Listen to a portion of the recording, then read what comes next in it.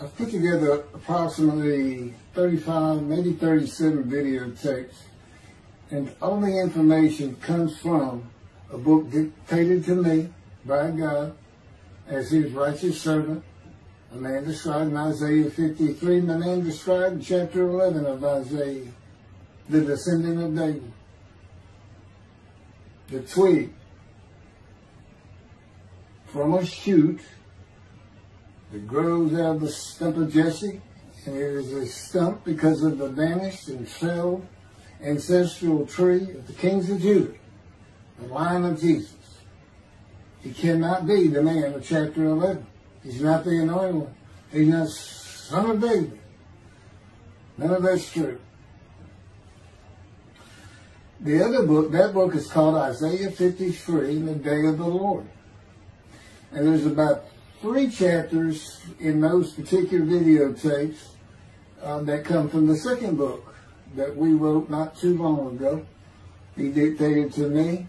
It's the story of my life. It's to show you how I fit the verses of Isaiah 53 with regard primarily to suffering, familiar with disease. So that would be wounded, and as it turns out, cancer.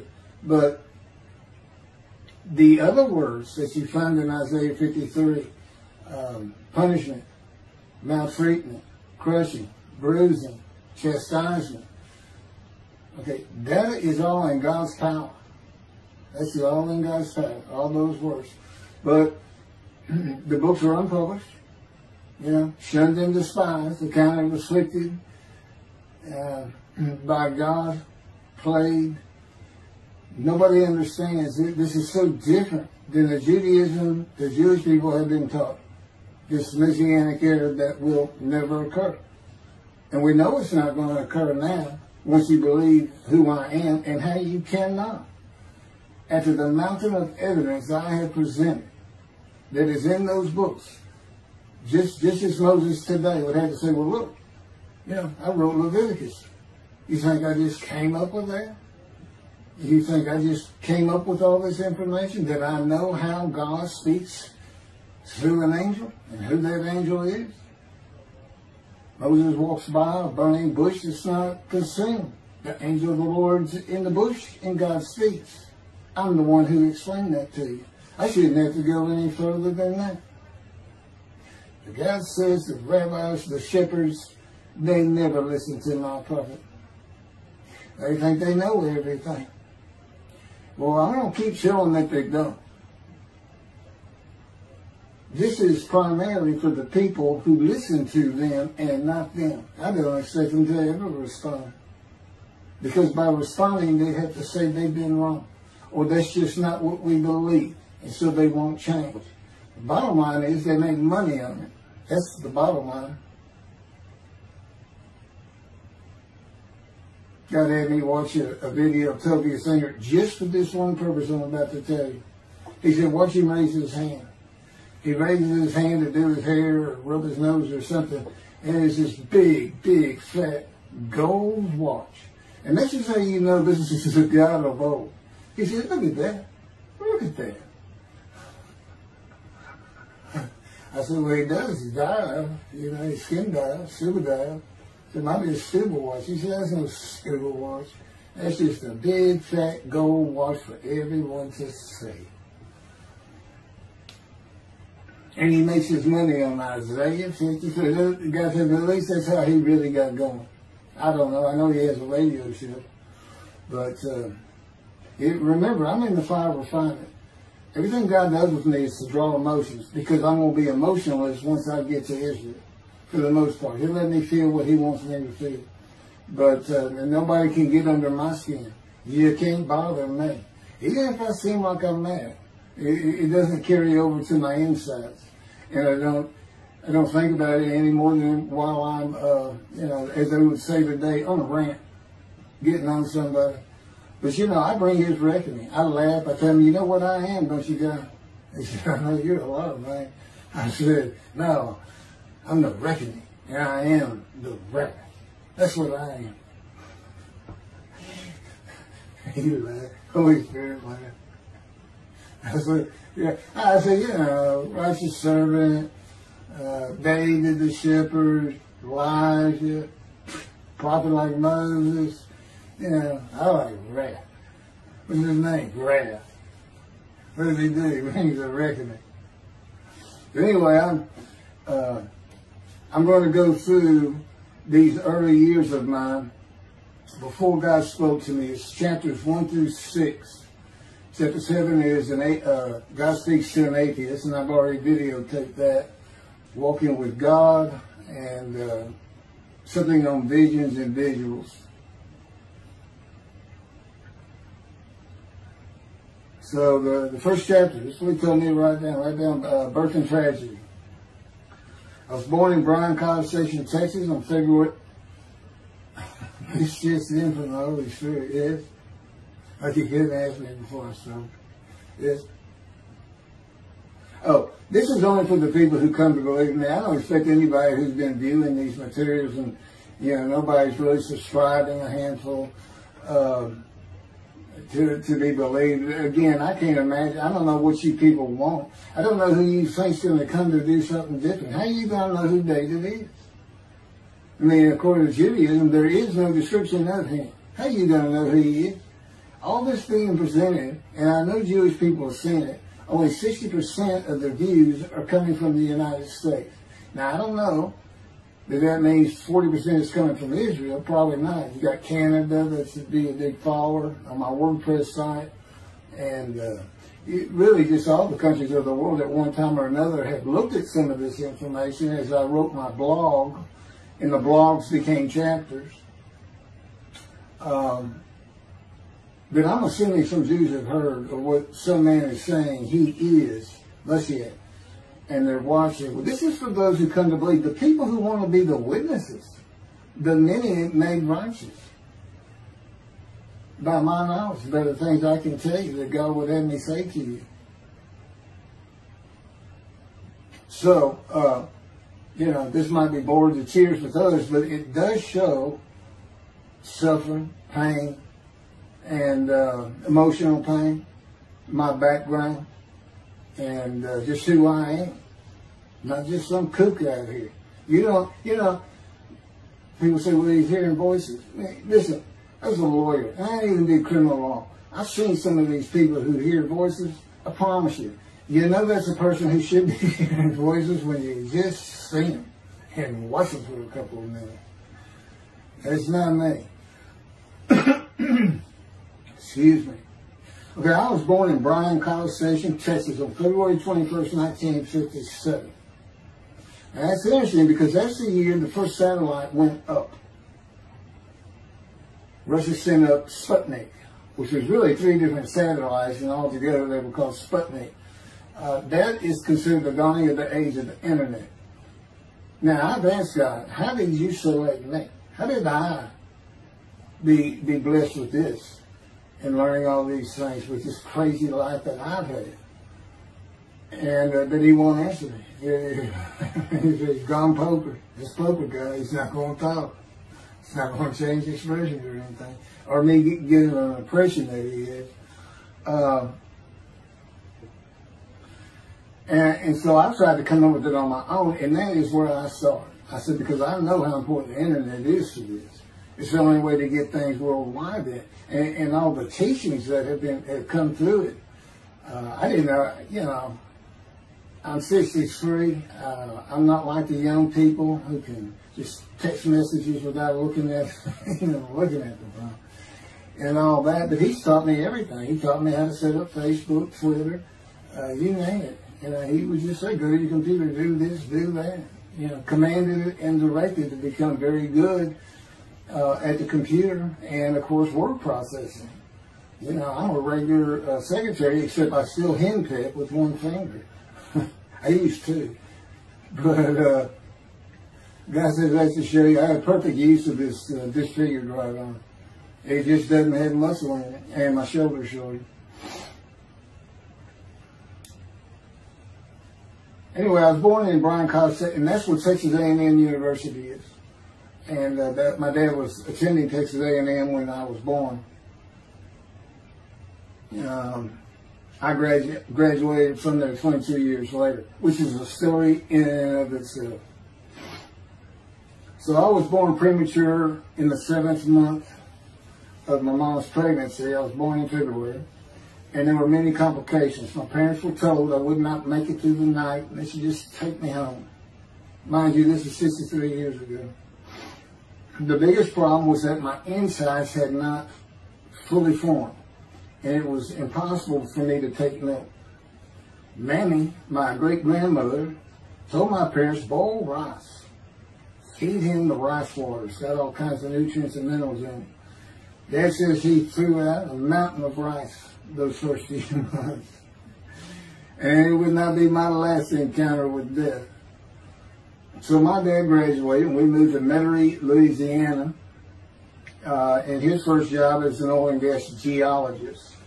He looks for oil and tries to sell deals to people who can raise money to drill. He gets money up front and a percentage of production once they get their money back. That's what he's done his whole life. And I became, as a lawyer, I became board certified specialist in oil, gas, and mineral law because I had found it so interesting. As a young boy, I became interested. But he rarely had time for it. The other part, I said, okay, well, I was born with the dawning of the internet, so he's got a selection process for 57. And I come from a dysfunctional family. Lots of drinkers, lots of fighters. And on my mom, her grandfather committed suicide. It's tragedy. Earth and tragedy. In the Great Depression, he lost everything. He owned land in what is now downtown Dallas. But then when she was about 4 or 5, her mother went down to the market square in Crockett, Texas, small East Texas town. Everybody has their courthouse in the center of town, and there's streets on either side with stores. She went to the hardware store and purchased rat poison. She hadn't gotten hardly out the door when she opened it and took it herself. Died right there on Main Street in the middle of the day in a little small town. I don't know how long that would have been. My mom's 85 or 6. She was 4 or 5. Almost 80 years ago. So I'm sure it was quite an event. And her dad took her and her sister. Her sister's about 2 years older, to Metairie, and not Metairie, to someplace in Louisiana, but could have been Baton Rouge. And her father became a elevator operator, and you can still find this in Houston. When I was at law school, I went to law school downtown Houston, but South Texas College of Law, and at the courthouse, they would have somebody sitting in there on a little stool and with a lever and take you up or down, take everybody up or down. With all the lawyers coming in for the court cases, it was packed. I'm sure they've done away with it by now. But that's what he did. And they found him one day or night. He had taken out a pistol, he shot himself in the head and killed himself. So now she had suicides on both sides of the family. And her father's brother took the 2 girls in. He actually adopted them. And she was about 10 or so, I believe. She's with him out in some shack in East Texas. And, there's not even phone in this place. And he took a shotgun. And I'm sure he'd been drinking. They were all known for it. And blew his head off right in front of her. I mean, that's all the circumstances I know about it. It doesn't sound like a good scene at all, but it scarred her for life.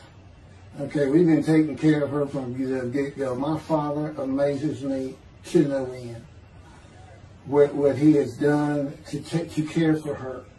See, they knew that was his sweetheart. Eventually, now at 10 years old, that's who he married. And they're both from Crockett, Texas. Small town people. I still take care of them. They've taken care of me for 10 years. Got to me from society. He made me quit law. terminate my law license in Hawaii and Texas, and took me into poverty. I've been in poverty for 13 years until I just now filed for Social Security early. But I give them more than 90% of it to make up for everything they've given me for 13 years. While I'm in God's fire of refinement, learning everything I need to know. And I have learned much. There ain't any question.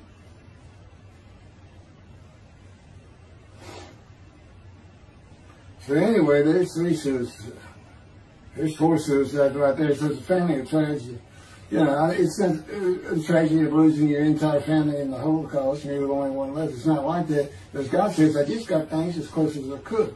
He says, I touched you in the womb to disfigure you, really for just one reason. Well, 2 reasons. One, it makes you identifiable. But it was so people would pick on you. I wanted people picking on you because that's what happens to young Jewish boys. Just for being Jewish. Just for having a disfigurement. People will pick on you. I told him since, I don't even really recall many people saying anything to me. He said, that's because you look like you crawl all over them. They did.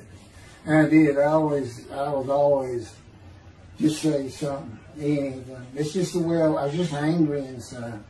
And God's taken all that away. But I can still go on a good rant. But,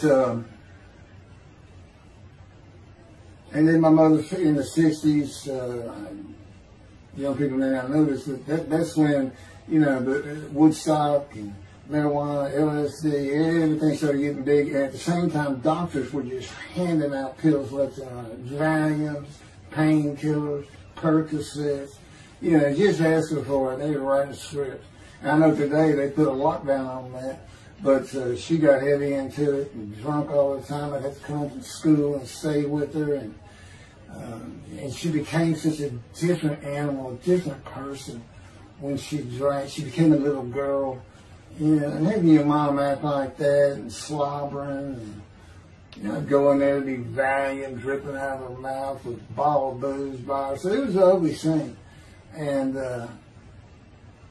so I came from a dysfunctional family, so I think God wanted that. And He's there with me from my first year to make sure that I live a life of suffering. He orchestrated many of my wounds. And He's taken me back in visions to see these things. And His visions, one thing you don't pick up in the Bible, when I say Bible, I'm talking about the Jewish Bible, the Hebrew Bible, that's not, unless I say otherwise. Which is like when God says, my peoples. If He just says my peoples, He's talking about the Jewish people, the chosen. I mean, He may say the peoples of Moab, or just by the context, you know, He's referring to another group. But that comes up all the time. So to add to that, she tried to kill herself a few times. And when I was 10, my dad was at a Texas A&M game in Dallas. And I know it was 1967, so I was 10 years old. Because I'm very familiar with that particular game. It was against Bear Bryant and Alabama Crimson Tide. And he had coached at Texas A&M. So as you can tell, me and my dad are big Aggie fans and football fans. But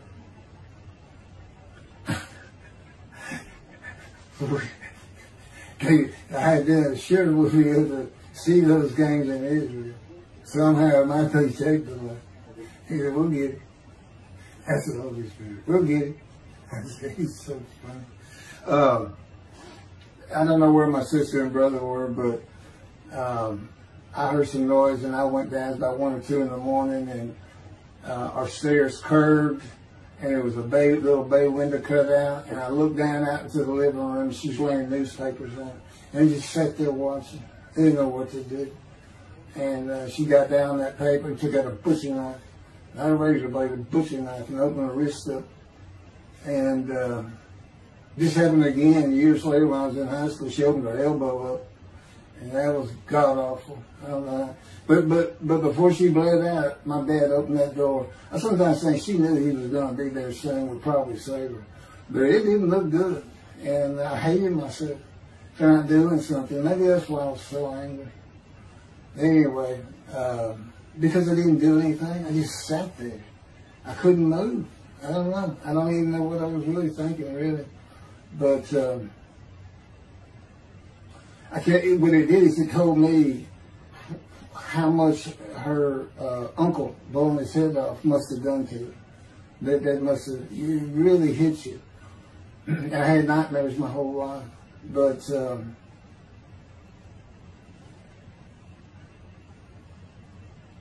I was 16 when she did the thing with the knife.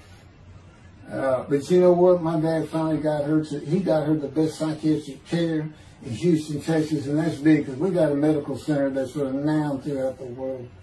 And they put me back together many a time. And she never did that again. And the amazing thing is how different she is in her very advanced old age. I mean, it's like she was never that person of the 60s and the 70s and the 80s. I don't know how my dad survived it. I'd have never stayed. I'd have taken the kids and said, try to find us. But he's not out there. I've never seen two people who love each other so much. It's crazy. But anyway, I was married for 20 years and we weren't like that at all. We finally divorced for irreconcilable differences. Okay, my first major surgeries when I was 2 years old. My first surgery. Up above here, I have a scar. I had my first of many surgeries. Been born without my right pectoral muscle, small shoulder, withered arm. And there was the movement of my arm was restricted. There was some tissue in here that had to be cut out. So they opened me up and did that. I was born right-handed, but I do everything left-handed, except for light things. Like I shoot a basketball right-handed. I throw a ball right-handed. Darts, things like that. But bowling, I'm left-handed. You know, anything heavy. And I was quite an athlete. If I had two good arms, I'd have probably been on scholarship. I was already offered a partial scholarship at a small school for track, even with this bad arm. But I just didn't have the fast start. You got to have two strong arms just pushing out in front of you. But I was some kind of quick and fast. So we moved back to Houston, to a place called West University, a suburb. And this little story, I don't even like telling it, but God tells me I have to.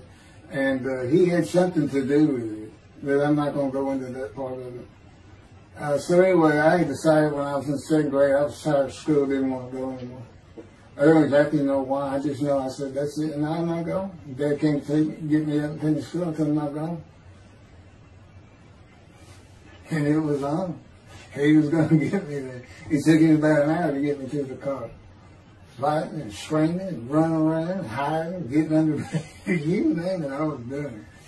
And anyway, he finally gets me to the school, but he's too tired. He wasn't even going to try to get me out of the car by himself. So he get out, and he goes and gets the principal. Now, my dad's about 6'2", but he's real slim. And but he comes out with his principal, who's taller than he is, and he's a hefty guy. He's burly. Anyway, so they come, they said, get out of the car. I said, I'm not getting out of the car. I'd already locked the doors. Only the two front doors locked, and it was those locks that you pull up and push down. And so my dad used the key, and he opened up, he popped that lock up, and I slammed it back down. Said, I'm not going to school, I told you. He throws the key, they started throwing the keys at one another over the roof. The principal was driving the same thing, and I'm slamming his door, I'm leaping across the car. Man, I don't know how long I went, but they finally, you know, in 5 minutes maybe, seemed like an eternity. I was terrorized, that's the way I looked at it. Anyway, the principal got it open. And I saw that door open, and I got back on the far other side of the, by the steering wheel with my back against the back door. I curled up like a ball, had my knees on my chest. And he reached in to get me, and I unleashed on him, kicking him in the face with everything I had. It broke his glasses, and his orbital bone got shattered. So, you know, That wasn't my first principal either. There's another one. So, but anyway, so they carried me in, and it was very embarrassing. I was crying. But again, funny thing, nobody, because I stayed with this same group for 9 years, going to West University and the junior high there that you go to. Nobody ever said anything to me about it. And I knew some of those kids that were in that class.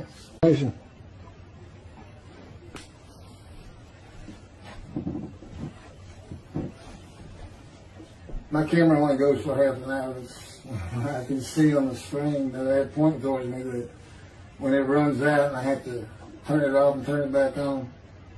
But anyway, that ended my fight with my first principal.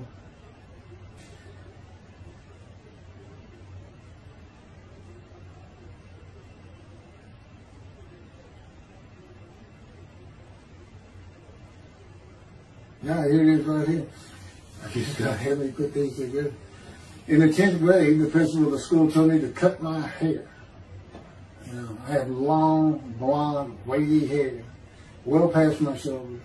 Again, this is, I graduated high school in '76, and this has been junior high, so it's in the early '70s, but it felt like the '60s still. And I kept in a ponytail. It was neat.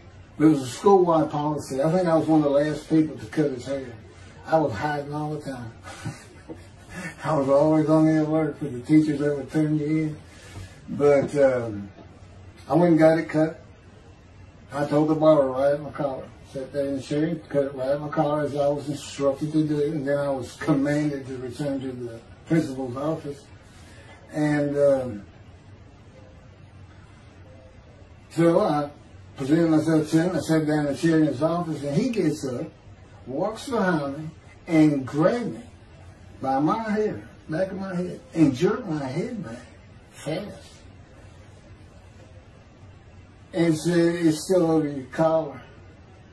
Now, I don't know if I did a backflip out of that thing. I can't really recall. But what I do recall is it took 3 people to get me off of him. And I was permanently expelled from school, which ended up me leaving home. It wasn't a runaway. I'm just out of here. I'm tired of everything and everybody. I ain't going to school ever again. Hate school, always there. That was me. Yeah, they had to pull me off of him. I understand through a friend of mine, he said, "You know, my brother went to that school. He has some stories about that guy." So the guy said, "It wasn't me, it was him." Second major surgery came when I was 12 years old to try and repair my right knee and just below it. I was running full speed in a field. High grass and weeds with a family dog. And God says he had something to do with what the dog did. For no apparent reason, just suddenly he was running at my side. And he just bolted. He just stopped going straight to the heart of the left and went right between the legs. I go sailing in the air, and I came down on my knees. Except my right knee came down on a broken Coke bottle, Coca-Cola. And they used some thick glass back then. It was stuck nose down, way down. It was all broken up, but it was the bottom all jagged that my knee just, you know, they said it went to the other side of your knee. They said, "You got that whole field in your knee." But when I got to the hospital, I sat there for a long time. The first doctor came in and just told my mom, right in front of me, you know, I'm in the room, you know. He said, I can't repair that. It's not repairable. We're going to take it off. You can't use it. And I already knew that, because as I started screaming and yelling for my dad, he finally came back. This field was behind our house. There was a chain link fence, and then the field. And you know, my dad finally heard me. He got over. He saw the blood, and so all of a sudden he's scared to death. I'm going into shock, and he got me to put my arm around his neck, and he said, "Can you walk on it?" And I tried, and it just collapsed. It was useless. It was, you know, it was awful. And then I had to climb over that fence. And my mom was going crazy and screaming and crying. And he had to go take care of her. I'm sitting in his bathroom, my leg all opened up, and I'm just getting sicker and sicker, nauseated, scared. I was a cripple. And but anyway, they get me down to the hospital. And just, like I said, the first doctors were just like, we don't know what to do. And just right then, and God said he knew he was going to be there. This doctor walks by, and my mom recognized him. And she goes, Dr. Kane. And she runs out the door. Well, this is Dr. Kane. Her mammy that I mentioned earlier, in her old age, very old, maybe been in her 90s, I don't know, late 80s, but living with her sister, broke her hip. And this doctor repaired it. This is a long time ago, people. Repaired it, and she actually walked again with a walker. I remember. But that's who this doctor was. And she said, my son, they're going to take his leg out.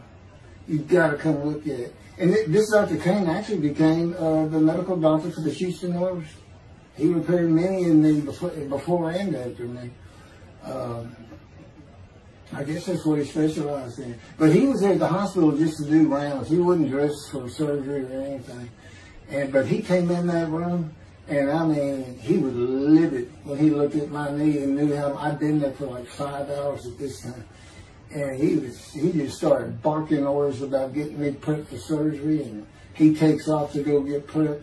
And they literally ran me down to surgery in a gun. I mean, they were trying. This kind of fear he put in everybody. Anyway, I was in the hospital for weeks, and I woke up with my leg. I was glad of that. They had a cast from my hip to my ankle. And he told me, when I finally was being released, he said, if you put any weight on that leg, you'll never walk again. So, I can't remember, 6 weeks, I don't know how long it was that I had that cast on. It wasn't my first cast, it wasn't my last. Or maybe it was my first. Maybe it wasn't my last. That's another story. We're not getting very far. There's 6 chapters. I'm barely getting through the first one. But what I'll do is I'll just do 6, just like I did with Isaiah 53. I did 6 or 7 videos, 7 I think.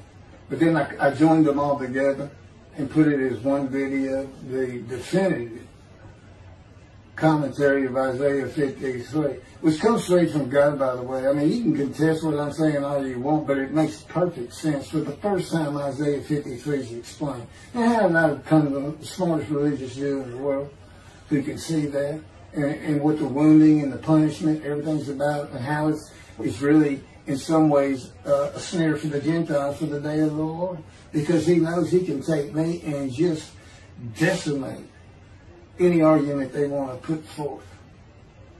You know, in particular, I'm blemished. I'm the Antichrist. In that I am the exact opposite of Jesus Christ. Okay, he's so smart, he was teaching synagogue at 12. Supposedly he was a perfect, beautiful man. I'm disfigured. You know, I'm not bad looking, but I'm not, you know, I'm not Brad Pitt or anything. Anyway,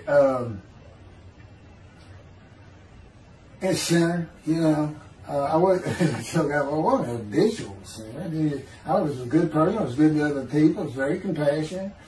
I said there was already a lot of humble in me. I didn't laud myself and the things I could do over others. You know, like being the fastest guy on top 5 at school and the fastest in my neighborhood.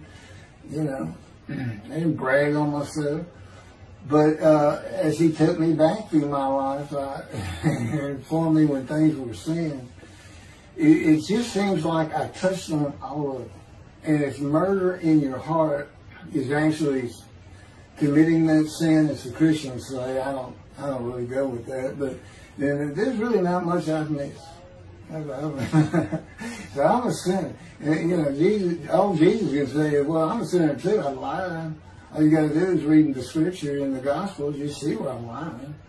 That's easy. And I came from the banished line.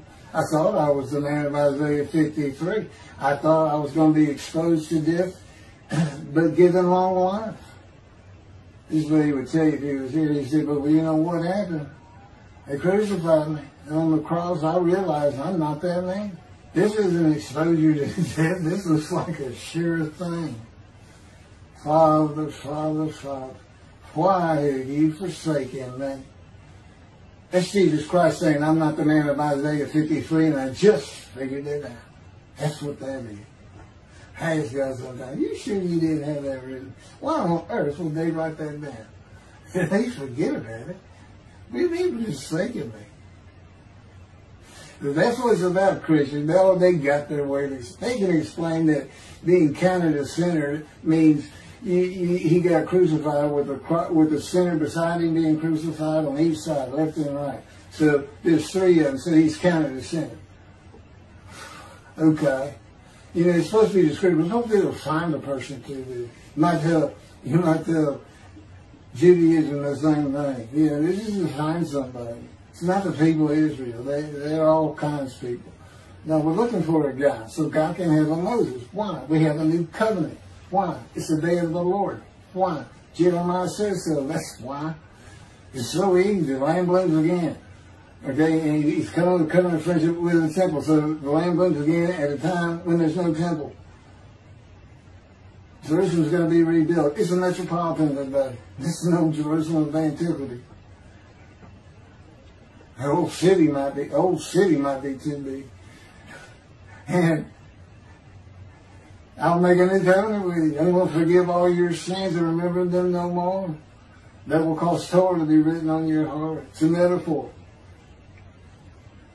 When did he do this before? Oh, that's right. Assyrian Babylon exiles. Isaiah was right before. God said, I forgive your sins and remember them no more. They became a holy city. What did they do? They built the second temple. What are we missing? The third temple. This is so easy. So it is the day of the Lord. There ain't any question of that. I'm just telling you it started with the Russians. So they done stuck me. Those little Russians. And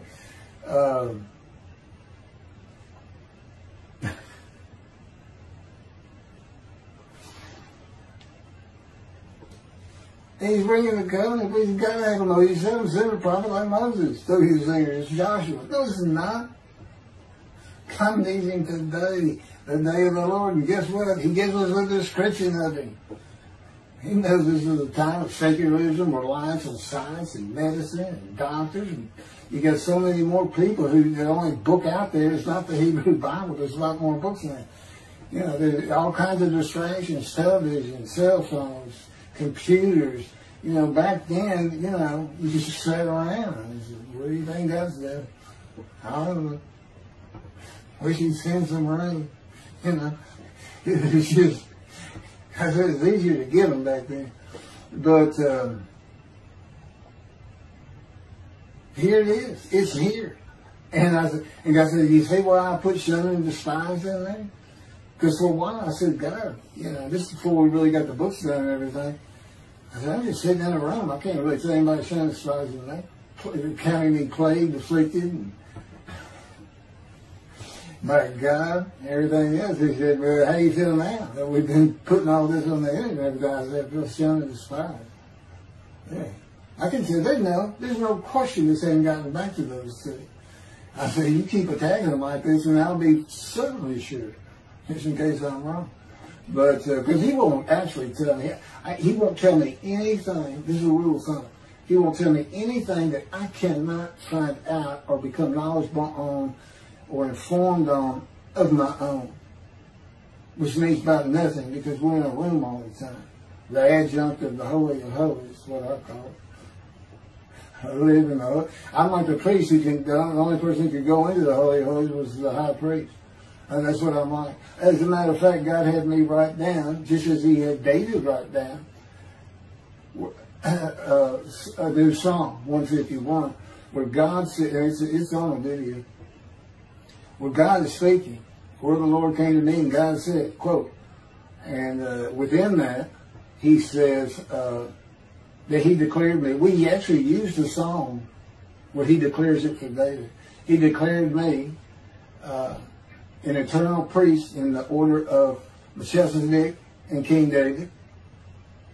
and a rightful king, small k, and a rightful king.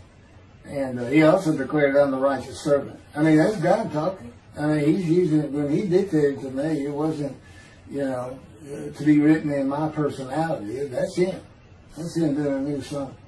So, because he does that. Even in the writings, the person doing the writing, whatever prophet it was, or Moses, or David, if he wrote Samuel 2 and Kings 1 until he died.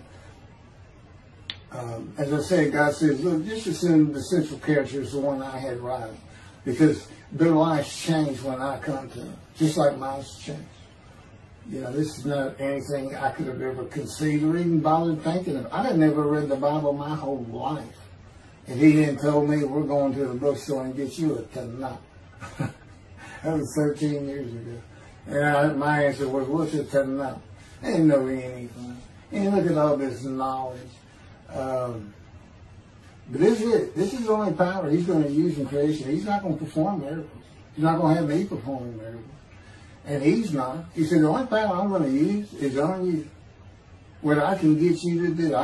He said, I can take a Gentile Texan and take him to Israel and get my temple built. Okay. He said, because that's what you say to God all the time. Okay. And one night, I hadn't even read Isaiah 53. He didn't come to me and just say, offer yourself for guilt. I crushed you with cancer. It was me that did. That's not, I wouldn't have known what he was talking about. We finally get to Isaiah a couple of years later. He said, keep reading Isaiah 53. I said, okay. And so I read it. I said, okay, finish it. He said, who do you think that is? I said, I have no idea. I said, barely read it. I didn't know what it's saying. I said, I think these two verses ought to be up here. I said, you sure nobody messed with this thing? He said, nobody messed with it. It's just how I had Isaiah right. He said, that's you. I said, oh, okay. And I couldn't help but good luck convincing anybody. I can't even say what he's saying. He said, before we get done, and he's right. I've been over that thing so many times. From my original version of Isaiah 53 that he dictated, or told me how to put together, but every sentence, every word is, we've changed it up and added things. I've learned things. Like I didn't know about the chest of devotion. I didn't know why the angel was leaving early in Malachi 3, but I do now. And all that would cause an amendment to my midrash on Isaiah 53. And, the book has me, these are all on videotapes now, me and Rashi. Rashi, the first one to come up with this is Israel. And, I look at his answers and I just shake my head sometimes. You should see his answer in Malachi 3 for the angel of the covenant that you desire. There's already a covenant of friendship in the covenant of Jeremiah. And this is his answer. It's midrash, so he just takes a section of the angel is on the way. And it just says the angel of the covenant. And his commentary is the angel that avenges the revenge of the covenant. I said, what does that mean? What are you talking about? And I said, God's being funny. He said, I don't know. I said, you do know. He said, well, I'm not telling you. So, God likes to feel as though he's laughing. He doesn't actually laugh. He sends me a perception that he does. Or he uses me to laugh. I've mentioned that in a video. Because he can't. Well, he controls my words. I learned that in walking with him. Just one day, I'm talking out loud as we go. I'm discussing man and divine beings as though I had a sermon I was giving or a speech to somebody or a seminar. And I'm rolling, and I can tell he is really making this thing rock. He's taking it from here to here to here. And we're going. And I'm going. And all of a sudden, I use a word or a couple words that I simply don't use. And they're not what my mind was even thinking of. They just came out. And I just stopped. I said, did you do that? I didn't even say, hey, did you just make me say these two words? Because I knew he knew. I said, did you do that? He said, I did. He was almost indignant. I did. I said, okay. Anyway, that's where it all started. Now I know. Okay, guess who that is? That's the Holy Spirit. Using me. He doesn't sound like that. But he'll use words like that. So he's getting bored. They like to cut. Let me just say this. This is part of God you don't know. And it's not all the time. It's some of the times we do tend to get kind of silly in here. But, you know, they do things after a while. I'm like, you know, I feel like a kindergarten teacher, and I got two of those kids that you just shake your head at. She said, this is a handful. These two are nothing but trouble. Always fooling around, looking for a laugh. And the Spirit's always working in heaven and death. God laughs, as it were. Again, he doesn't actually laugh. It's the perception that's his emotion. If God has any emotions left, because worrying about other people's pain is not one of them. He made that clear to me. I don't care about your pain. And just saying it makes you mad. He says, see, draw anger. And he'll do so many times over and over. He says, this is easy because now it irritates the fire out of you just started. I said, how do y'all keep doing this? And one day I told him, I said, I got it. Which means it actually came from them. I got it. You never grew up. You never got sent to your room. You never had to climb that mountain to achieve something. Put yourself out there. Nobody's ever whooped you. He said it. I said, that's what it is. You never grew up. That's what it is. Yeah, I'm dealing with the child God. That's what I'm dealing with. That's an argument. Then he came down as mean, very serious, mature guy. And I didn't bring that argument up anymore. But that's how it gets with me sometimes. It's an incredible lot. For me, I'm not going to get to him. I get to him at the end. I'm getting close to when I got shot. I thought that was a new chapter. Oh, it's not. Well, I'm going to pick, this is getting long. Anything over half an hour, we try to stop. Now, my Isaiah 53 is 5 hours. But, yeah, you have to watch it all at one time, of course. He doesn't hardly let me watch it. Yeah, I don't even watch them before they get posted. He said, no, you watch it later. Because it comes on the TV that he got me. I didn't know at the time it was going to be, you know, that he was serious about doing videos, and I certainly didn't know about making it a backdrop. He decides everything. You know, he tells me when to eat, when to get up. I don't sleep hardly at all, 2 or 3 hours a night, and sometimes less, and take a half hour nap sometimes. But I found out I feel fresh. You know, I don't need that much sleep. He said, well, you're not really doing anything. Why do you need a lot of sleep? And see, that used to make me mad. Now I just laugh at it. Thank you very much for listening. I'll pick this back up on another video, and eventually I'll put these first 6 chapters, just like I did Isaiah 53, because it's a book that he dictated to me. I can't get it published. I'm going to put it on YouTube. That's why I'm reading it. And as I said, if you don't want to listen to it, don't listen to it. But the information that's in these books and in those videos is, that's my proof. And quite frankly, God says, if that's not enough for them, well, that's just too bad. Utter destruction is what they end up getting. They better learn how to listen to the prophet. See, it's no different than the people back then. You'll say, well, why didn't they listen to Isaiah? Well, why didn't they listen to Ezekiel? Why didn't they? They laughed at Ezekiel. That's what Rashi says in his commentary. I didn't know it was laughing at him, but just ignored him. Yeah, everybody thinks they know it. But in any event, I do know there's one chapter we haven't put in there, and that is recognizing a prophet in a town. It says Moses vouched for Joshua, so he didn't have to be tested. Now, the problem with all that is, and I think why God hadn't had to put it on video, is that they're looking for a seer, somebody who can see the future. But see, that's antiquity. I mean, that's not what you're looking for today. Moses wasn't a seer. And none of the prophets were seers. They just wrote down what God told them to write down. God's the prophet. Is the one making prophecy. And what he does, he doesn't actually just quote see the future. He walks it through. He says, okay, right here is when they're going to send up a satellite. This is where humanity will be at that time. He can walk it through in his mind. As I mentioned, his eyes, he doesn't have them. It's just his absolute knowledge of all things. He can form a picture of this room. Me, it's in here. He knows every atom of my body. And he just, it's like he does a vision for himself, a visualization. That's what I call when they put pictures in my mind. He says, and he puts it into the spirit's mind. And they're both within me. You know, the big cloud that just came down. If you're sitting in a room with me, it envelops you. But it engulfs me, it goes through me. My little spirit cloud becomes part of the big cloud. That's why God is in his spirit. Here's the elements of spirit, here's the elements of God's presence, his mind. Two clouds, they just come together, they can be together.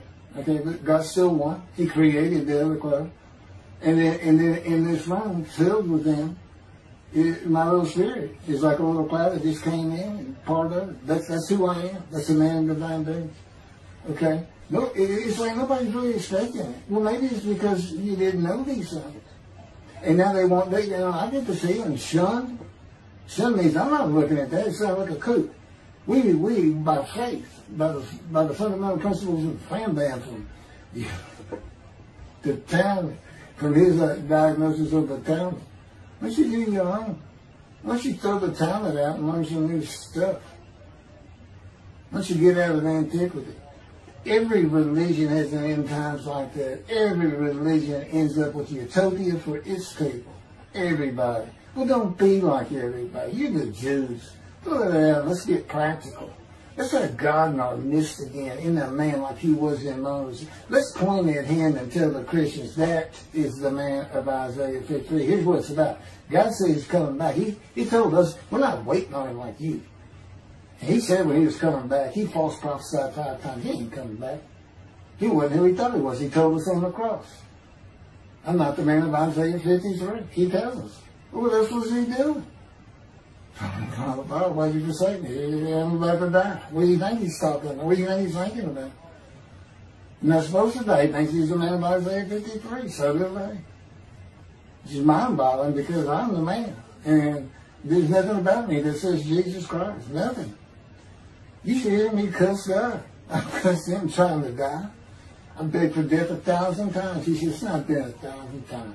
I said, it's been hundreds. He said, well, that's true. You have cursed me more than any man in the history of mankind. And he said, and you did it face to face. And I said, you shouldn't make me so mad. He laughed, y'all. He laughed. When I'm cussing him, he did make some mad. And oh, you're kidding. That story? He gave me his perspective. This is what he did. He said, Keith, imagine you created ants. And ants are living beings. In other words, they can think and they have emotion. Okay, you get a great big ant farm over here in your room. Okay, you decide you're going to get one ant to get all the other ants to do stuff. But you got to get him ready. And you get him ready the way I'm getting you ready. Now, he's mad at you. Right? I said, yes. Yes. And he said, now, magic. I'm always laying in this bed. I got a big table. It's got a microwave on. I put my computer on. I got a big fan I like to have on. And he said, look over at that table. Now imagine that ant got loose.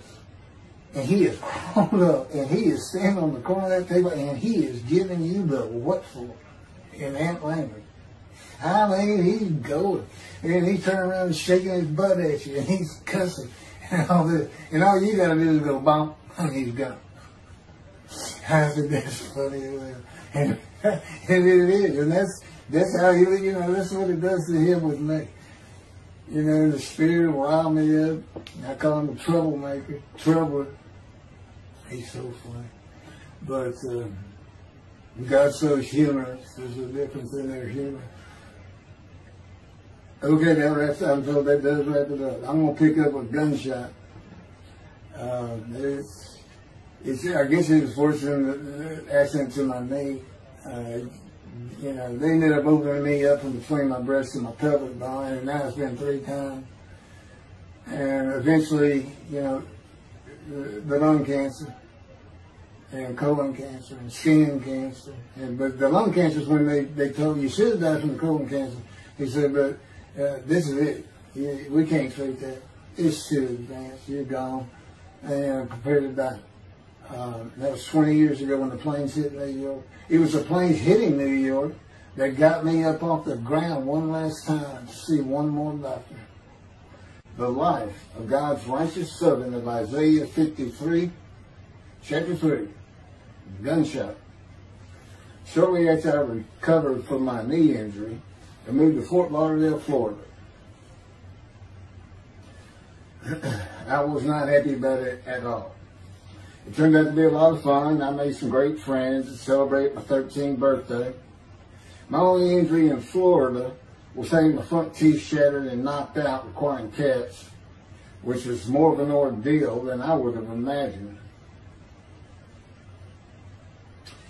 We returned to West University in Houston after 2 years. My mom was not doing well at all, and it was getting close to her second suicide attempt. I was back with my old friends and did not have much supervision from home, and I failed 9th grade. I made my own decisions, and I rarely listened to others. After being set back a year at junior high school, I made a few new friends, which led to my next serious injury. My best friend was a Spanish Italian whose father was from Sicily. And he kept a machine gun in a violin case in his office at the restaurant he owned, where his son and I were waiters. It was called the Godfather. My friend was the best pool player I've ever known or played with, an absolute natural. I will call him Antonio, but that's not his real name. Antonio's girlfriend was a Jewish girl. I will call her Rebecca, but that is not her real name. Antonio was a Catholic Christian. Rebecca did not practice Judaism, and Antonio did not go to church. I was a confirmed atheist, and we never talked about God or Jesus. Rebecca's father had foreclosed on a ranch about 8 hours from Houston outside of LaGrange, Texas, Fayette County. LaGrange was famous for the Chicken Ranch, which was an illegal brothel that operated from 1905 until 1973.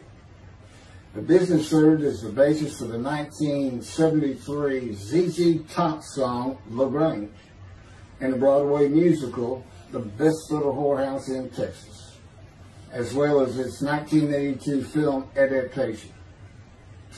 T.J. Forney was known as the meanest sheriff in Texas. In the coming weeks, I would be interrogated by him outside of Shock Room 3 at Dental Hospital in Houston. This is an excerpt about him from an internet article. It was the most one-sided Texas battle since the Alamo, as 100 citizens watched disbelievingly in the dusty little town of LaGrange, their beefy sheriff, T.J. Forney, reached into a black 1975 Continental Mark IV and began to shake by his $300 suit Marvin Zindler, the star consumer crusader of Houston, Texas. That's from People, June 17. Next, the sheriff tore off Zindler's blue-white toupee, waved it in the air, and then finally ground the rug under his cowboy boots. Behind Forney's fury was the fact that on Zindler's last assignment in LaGrange 18 months before, he had filmed an expose, which resulted in the closing of a critical part of the local economy, the Chicken Ranch, a legendary body house. Antonio, Rebecca, and I first went up to the ranch in the summer of 1975. It was a small ranch house and small lakes with horses roaming around loosened pastures. We decided it'd be fun to try and catch one of those horses and go riding. The next time I went to the ranch house was in Rebecca's father's Mercedes-Benz. Two-door convertible Mercedes-Benz. I sat on the hood of that Benz with a lariat while she tore through fields trying to run down a horse for me to rope. The horses could turn too fast, and we never got close enough for me to rope one. What we could and did do on the next trip was bring guns. A 30-30 rifle, shotgun, and two 22 caliber pistols with holsters. As a backdrop, Antonio and Rebecca had broken up as boyfriend and girlfriend, and her attention had turned to me. I did not believe that caused any friction between Antonio and me, but it should have. It did not seem to be a source of animosity of Antonio towards me in any event. On October 5, 1975, we were all back at the ranch having a great time. Tony and I were shooting at cans with our pistols and practicing a quick draw from the holsters. We were standing shoulder to shoulder, about 3 feet apart, and he was a little forward of me. Rebecca came up behind us, between us, and said she wanted to shoot. Antonio passed his gun to her, and it fired when it was going by me. The bullet went on a straight line through my bladder, intestines, and colon from the front right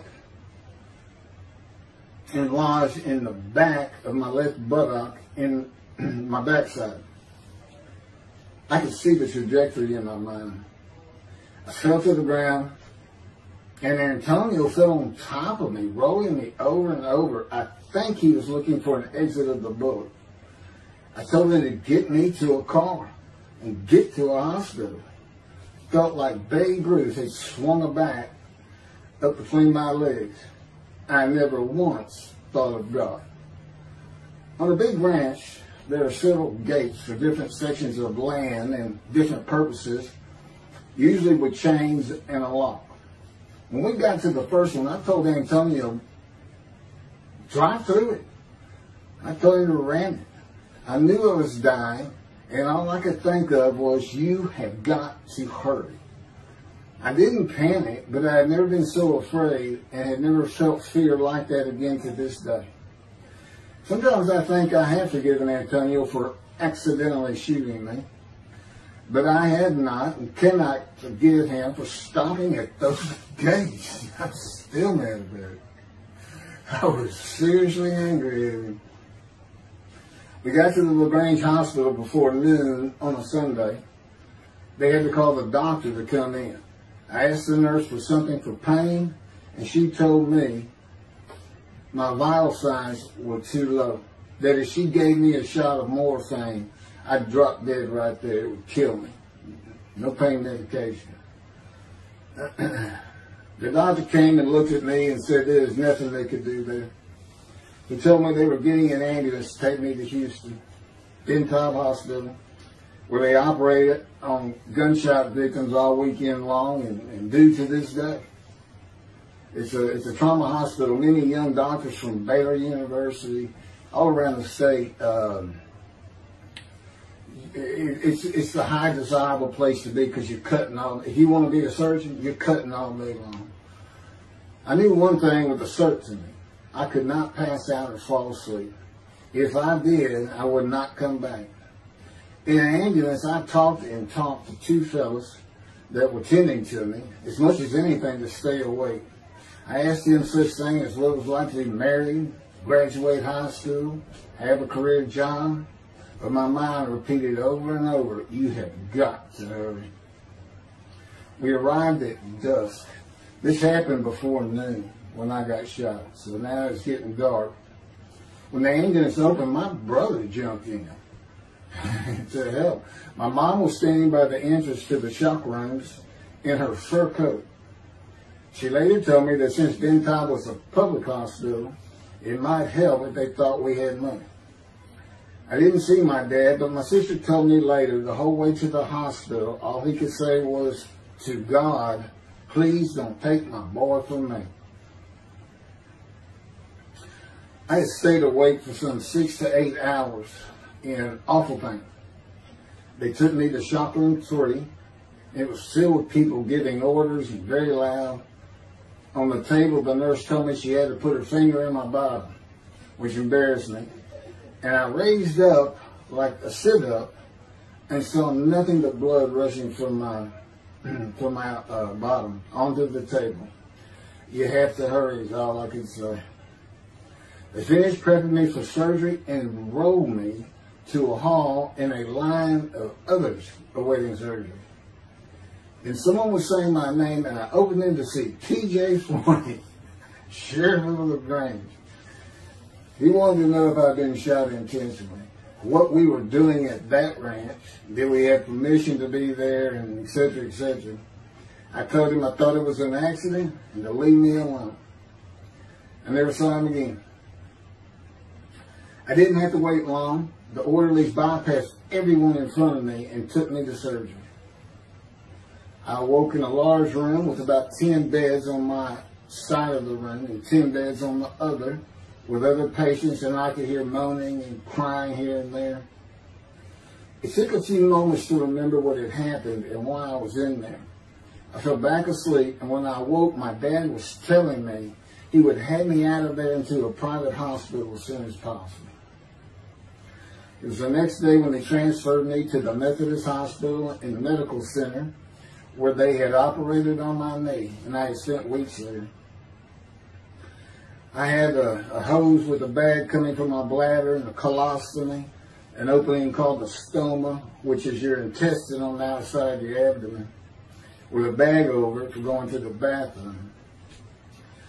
I was out of danger from dying, but still very weak, and I needed to gain some weight. The track team was already getting together, running distance and cross-country workouts provided by the coach, preparing for track meets in the following school semester. I lived about a half mile from the high school. The day I got home, I walked to look at the track. It did not seem possible I could get back in shape. I was afraid to cross the roads to the school. I could not even trot to get out of the way if a car came my way. My insides felt like jelly, and I had been warned that too much physical exertion in the first 10 days could cause a stomal hernia, and my intestines to start extending from my body. I was homeschooled for the rest of the semester by a private volunteer tutor, and passed classes I probably would have failed. The beauty of that gunshot was that it changed me. I was never going to graduate high school, having failed so many classes. So I set up night school classes for the next and my last semester of high school. I was 18, soon to be 19, and a senior.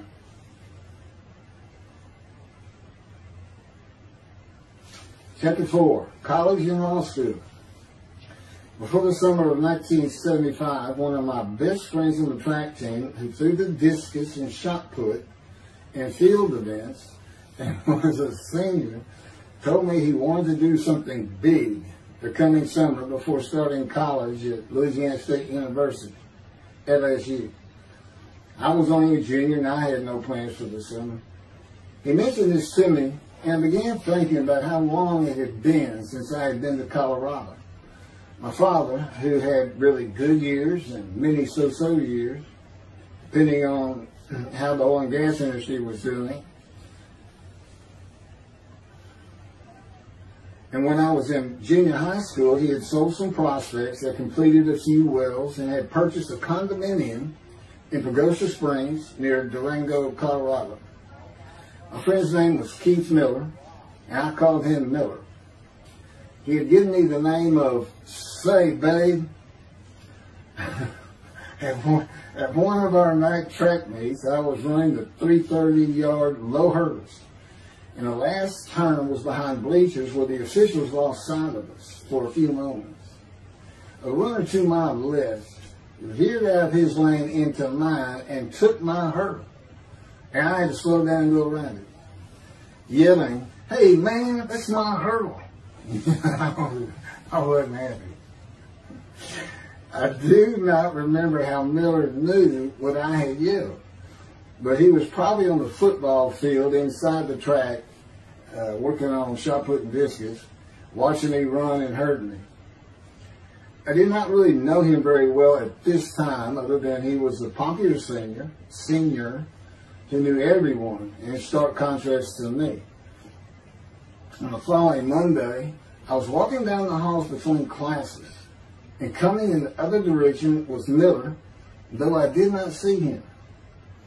Then as he was passing me, in a loud voice, loud enough for everyone in the entire hall to hear, I hear, "Say, babe, that's my hurt." Hence, say, babe. That began a really good and fun friendship, and I got to know the class I should have been in if I had not failed 9th grade. And because I was Miller's friend, I was immediately accepted by anyone he introduced me to. I found out about 40 years later on Facebook. I looked him up and we friended that he's Jewish, and particularly because of his brother. He's got an older brother, and they look just alike. Live up in Oregon. But I did not know that. It's not something we ever talked about. Just didn't think about it. I'm sure he wasn't observant at the time. I told Miller about my dad's condo and suggested we plan a trip up there, backpacking the Womanichi wilderness of the San Juan National Forest. I had hiked there while in junior high school with a friend and his little brother. I had a driver's license in my second year in the 9th grade. The prominent 13,000-foot peak is 10.7 miles from the town of Silverton, which began as a silver mining camp in 1873, and that is where I plan to take Miller.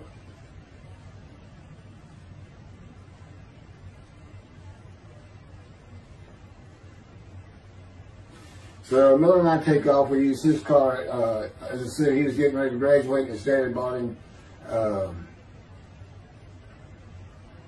Toyota.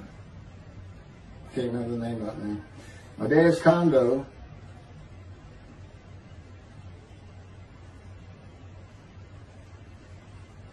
was about 60 miles from Durango, where a train depot is located that runs a train through the Womanichi Wilderness to Silverton. The train is an authentic, narrow gauge, steam-powered, coal-fired, scenic railroad train ranked one of the top 10 scenic railroads in the world. It's something else. It stops twice in the same places to let off and pick up hikers and backpackers in the Animas Canyon of the Womanichi. At top speed of 18 miles per hour, it takes the train 3.5 hours to travel the 45 miles from Durango to Silverton. Oh, here it is. Miller had a new Toyota Celica. And after a day and late into the night, we made to Pagosa, slept, and we're at the train station before the first departure the next day. I don't know what the problem was, but the train was not going to run that day. So we couldn't get to where I wanted to take it. It's just too far. We decided to get a hotel in Durango and just head down the train tracks into the wilderness and explore an area I had never seen in with the maps. We got lost. And at one point we decided, let's just put these backpacks down and you go that way and I'll go this way. Well, we did that. We met back up, and then we couldn't find a backpack. And we did finally find them. We slept that night, and we had a big black bear episode because we had left some food out on the ground, which we shouldn't have done. And but anyway, we ended up making it back, and we had one of the best party nights I've ever had in my life. We hit the main street in Durango, which is a tourist hotspot, and we hit every single bar. You could drink at 18 back then. It wasn't 21 as it is today. And we did. We made sure it was like a go. Okay, so every one of them had at least one drink: shot of whiskey, Boilermaker, beer, whatever. I can't really recall other than I knew I had been drinking the night before when I woke up. But we did. We hit both sides of the street. I don't know how long it took us and how many drinks we had, but we just had a lot of fun.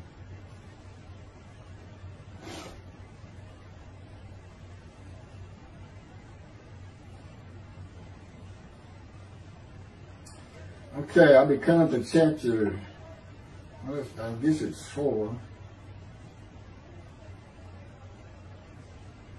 I don't know. I thought I was coming up to the cancer story, but this is different. This is getting into alterations while at school.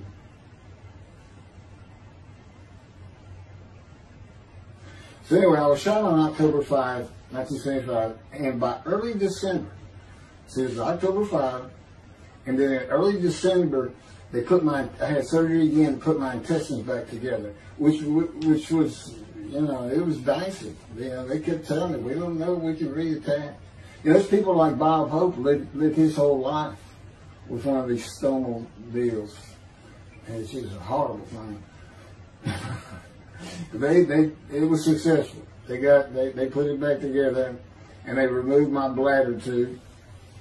The girl next door, who I had never talked to other than to say hey or hello, and who also went to high school with me, had been coming over daily, and she agreed to be my girlfriend when I asked her a few months later.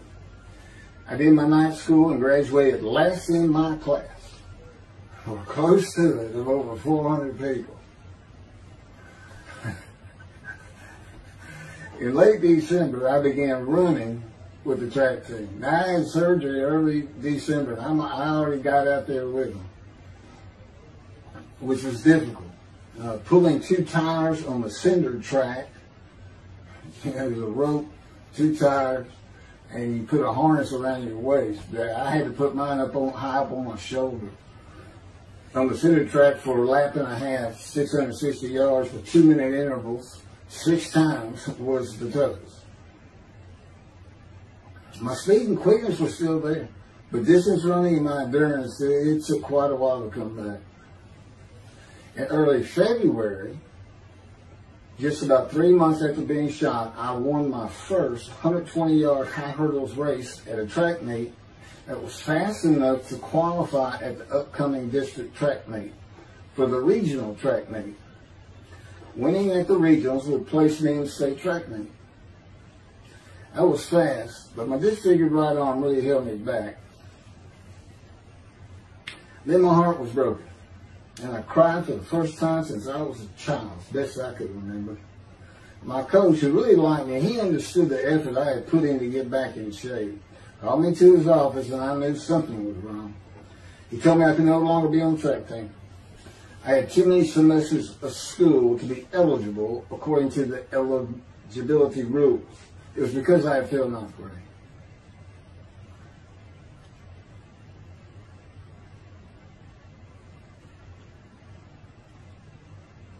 And of course, I had no one to blame but myself. Skipping school all the time, just not trying or caring about learning was why I failed. I was not lacking in intelligence and common sense, as many people thought of me. I could and often did read a complete science fiction paperback book during the school day. One day. I'd get them from my brother. I just sat in the back of each class and read my book, and the teachers always left me alone. I also was suspended from school a couple of times for fighting. First fight was in the gym in the bleachers with the principal on the floor telling us the do's and don'ts for the second semester of the 10th grade. This is 2 years before I was shot. I found out he already knew me by name, and I had never talked to him. The second fight was with the same guy, but this time we took it across the street from the school. He had about 10 of his friends, and I, being pretty much a loner, I had none. They were African American, bused into school from neighborhoods far away. And I just didn't understand them, or know why they even talked to me with words I did not get, like word, or say, man, can I hold $1?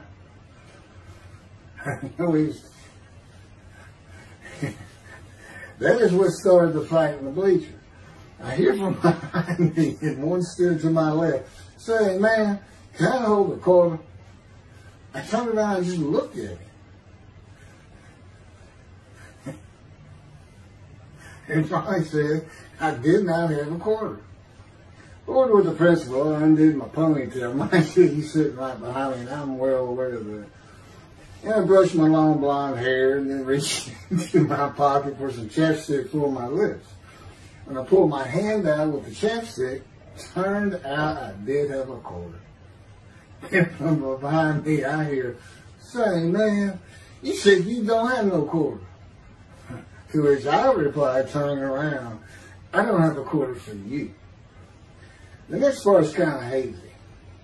But I do know I grabbed him by the front of his shirt and threw him down the bleachers onto the students sitting below me. That is when the principal yelled my name and told me to go to his office. The next day, the guy and his friends were waiting on me when I got to school, and we fought across the street.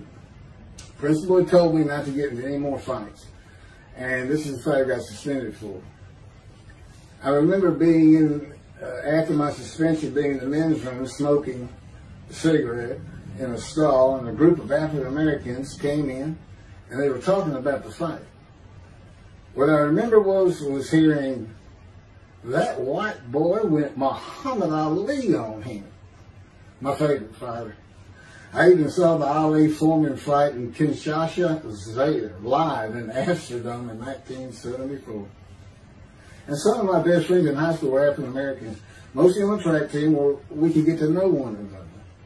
I still had run-ins with the general population of the African Americans, who everyone just called blacks back then. I never used the N-word and thought they would help themselves a lot if they'd stop using it. Mostly I think they were angry at being bussed in from neighborhoods far away. In fairness to them, white kids did not seem to like me much either. So, yeah, I looked young even for my young age, and with my long hair, about 6 to 8 inches past my collar, I looked kind of girlish, and many people said that to me. One day a friend of mine told me what it was to him. You never smile and seem to be very angry, like if someone looks at you crossways, you're going to come after them, daring them to say something, like you want to fight. My next suspension for fighting began in middle shop, and it was all my fault. There's not a big deal to that.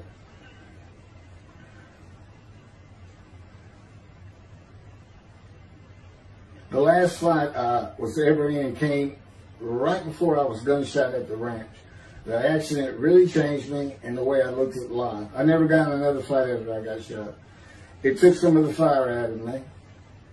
My longtime friend from junior high school and I were at Memorial Park at night and walked down a train track that ran through the woods, away from the streets and recreation areas. We went to the center of a long railroad trestle bridge that ran over a bayou to wait for a train to round the corner from either direction on a single track. When a train would round the corner, we had to run and jump off the trestle after clearing the bayou. We were drinking beer. As we were sitting, we started talking about the price of gas at 44 cents a gallon in 1975.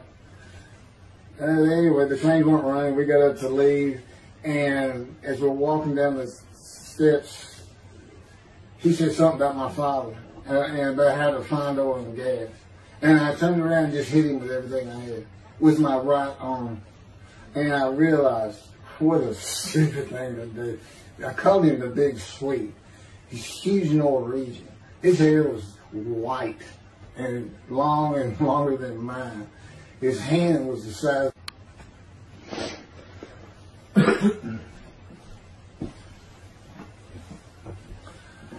And I had nowhere to run. That was the really dumb part of it. I mean, I couldn't move. I couldn't use my quickness. I couldn't box as I had with the fellow across the street.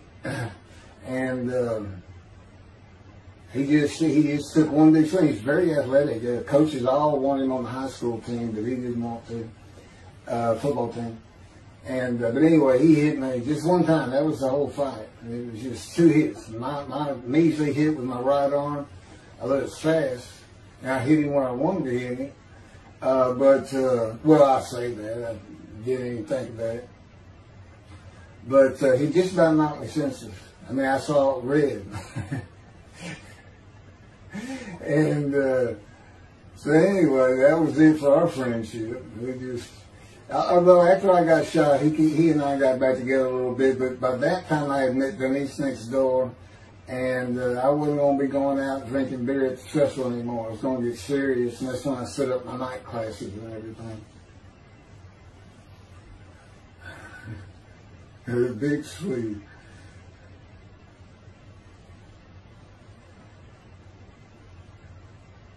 After the gunshot, I stopped seeing old friends, including Antonio and the big Swede, and spent all my time with Denise from next door. I knew I wanted to be someone who succeeded in life. My dad always told me when he was angry with me that with my smart mouth, I was never going to be anything but a ditch digger or a lawyer. While he said lawyer in a derogatory way, he got me to thinking I'd like to be a trial lawyer. I had to get into college first, and the only school I wanted to go to was Texas A&M University.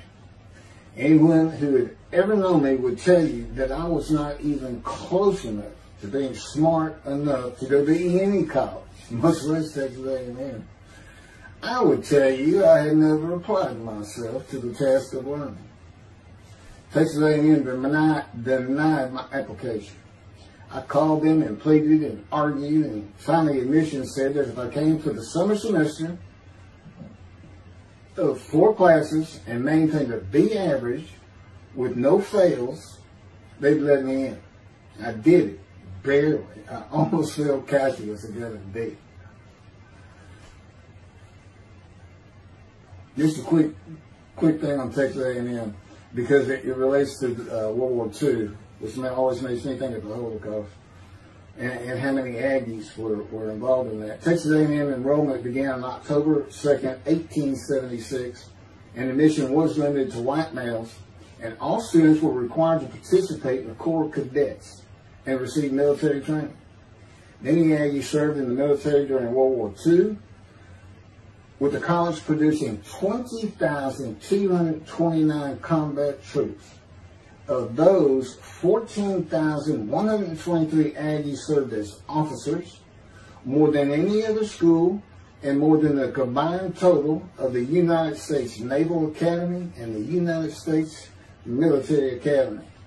During the war, 29 A&M graduates reached the rank of general. Texas A&M is more than a great university. It's the home of the Aggie family with a long history of spirit and tradition. And I'm going to pass through all that. You can read, I got all this from Wikipedia.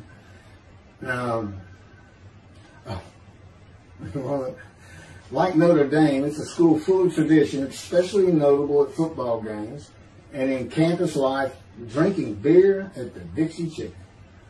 I had a good friend in what is now the Volunteer Corps of Cadets, and we've been shooting pool, drinking beer all night on the weekend, and finally left sometime after midnight.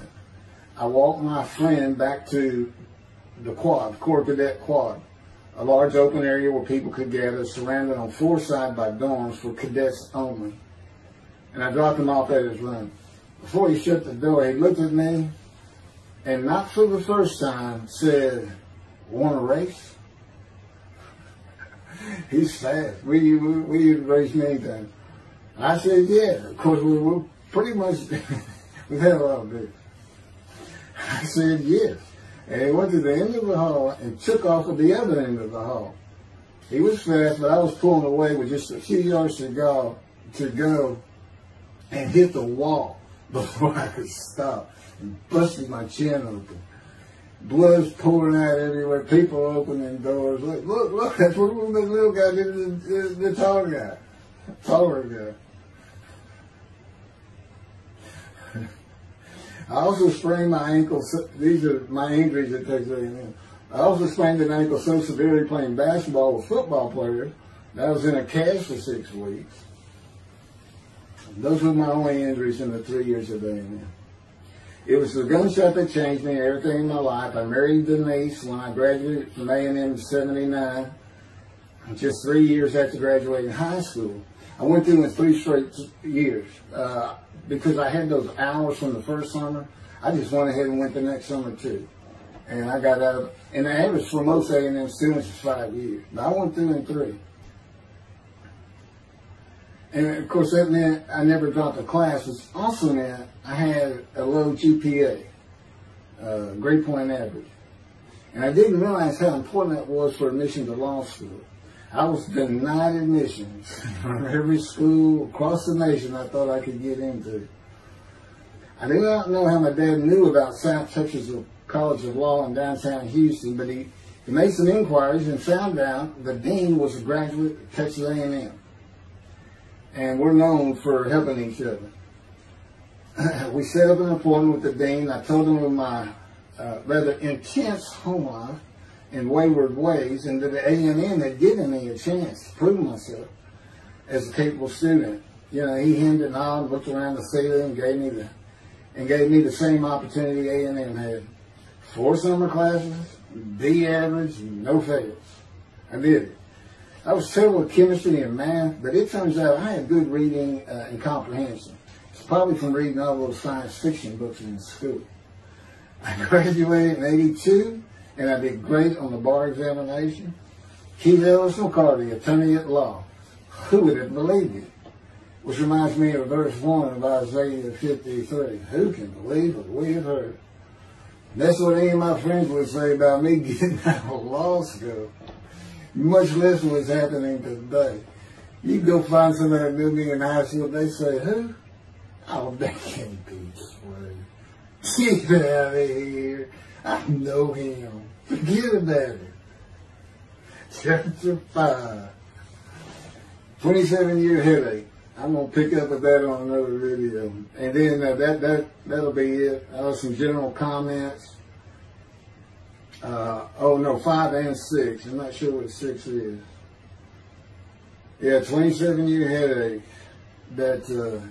I'll go ahead and mention God in one of these accidents. And I won't say anything about the dog who took a hard left between my legs. Just about severed my knee. My leg at the knee. I won't mention that. Or hitting the big Swede on the track. Unbeknownst to me, my arm just took off. I wouldn't have hit him with my right arm. The things he has shown me.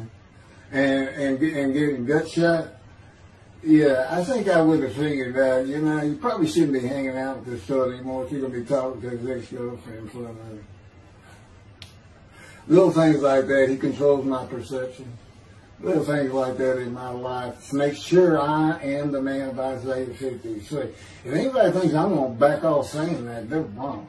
I have been through too much. My whole life is dedicated to this time, the day of the Lord. As a matter of fact, you know, what about my day? I said, what about my day? Well, he said, well, first of all, God's speaking with you and living with you. Most people say that's pretty good. I said, yeah. But anyway, here's something he's promised me that he lets me check out all the time. And I'm going to put on the screen.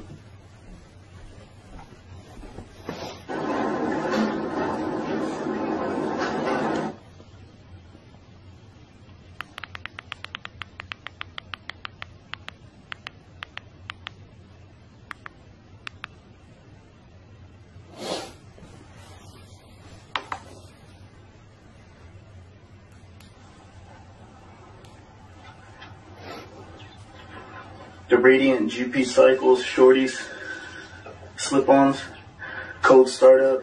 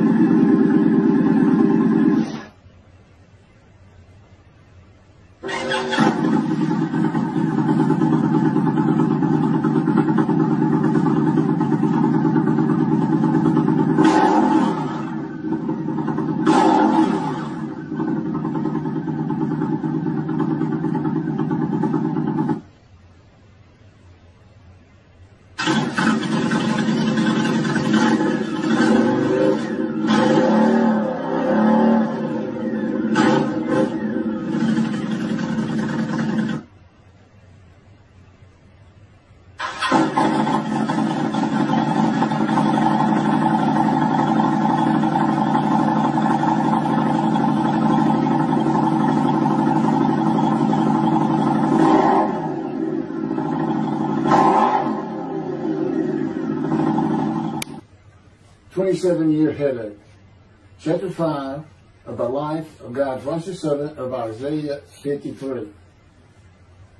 The same year I graduated from law school in 1982, my son Justin was born. In 1985, my daughter Brooke was born.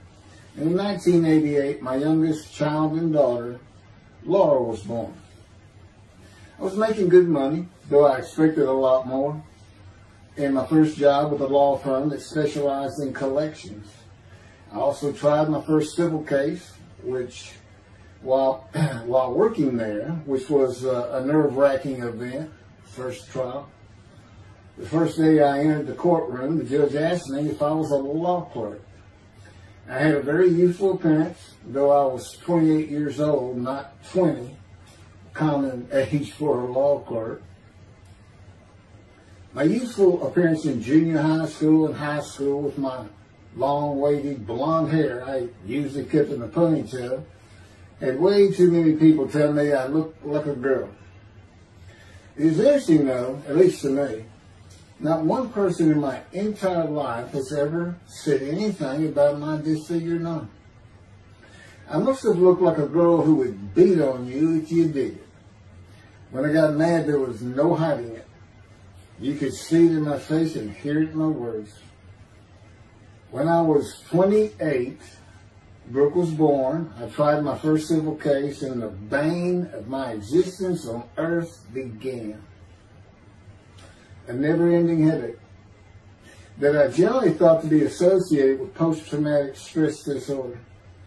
I had terrible nightmares from my youth, but now I seem to have begun grinding my teeth, causing the temporal mandibular joint, TMJ, to ache terribly during the day, and the whole side of my head, the muscular, I don't know what you call it, but underneath the skin of the skull, was always real tight, a tightening of the muscles.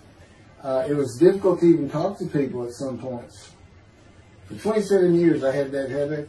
I tried everything, even surgery on the TMJ, and another surgery where the doctor severed my upper jaw and then trisected it from my skull and spaced it to fit my lower jaw. All to know that I could not stop the nightmares and the grinding of my teeth. Mouth guards helped my teeth, but the pressure was still there. I literally feared going to sleep. I didn't want to wake up the next day sometimes because I knew how bad the pain would be there again. It completely ended my dream of being a trial lawyer. So I got an associate position in an oil and gas firm and began learning how to prepare title opinions for oil and gas companies on tracts of land they plan to drill on. Basically, a title opinion is you start from sovereignty, which is when the state granted the land to someone, usually great, large tracts of land, and from there you get parceled out and cut up, and I'd be chasing one small tract within a very large one almost 200 years ago in the early 1800s. And I would have to create genealogical charts of heirship, for people who died without a will. And they had to know who the family members were. And I got very good at it. And I really enjoyed it. I'd go to small towns throughout Texas and into their courthouses where they would keep all the records of every transaction, of every piece of land in the county. But anyway, there's an awful lot to it. I do go into it in some detail in the book, but I'm not going to for this video.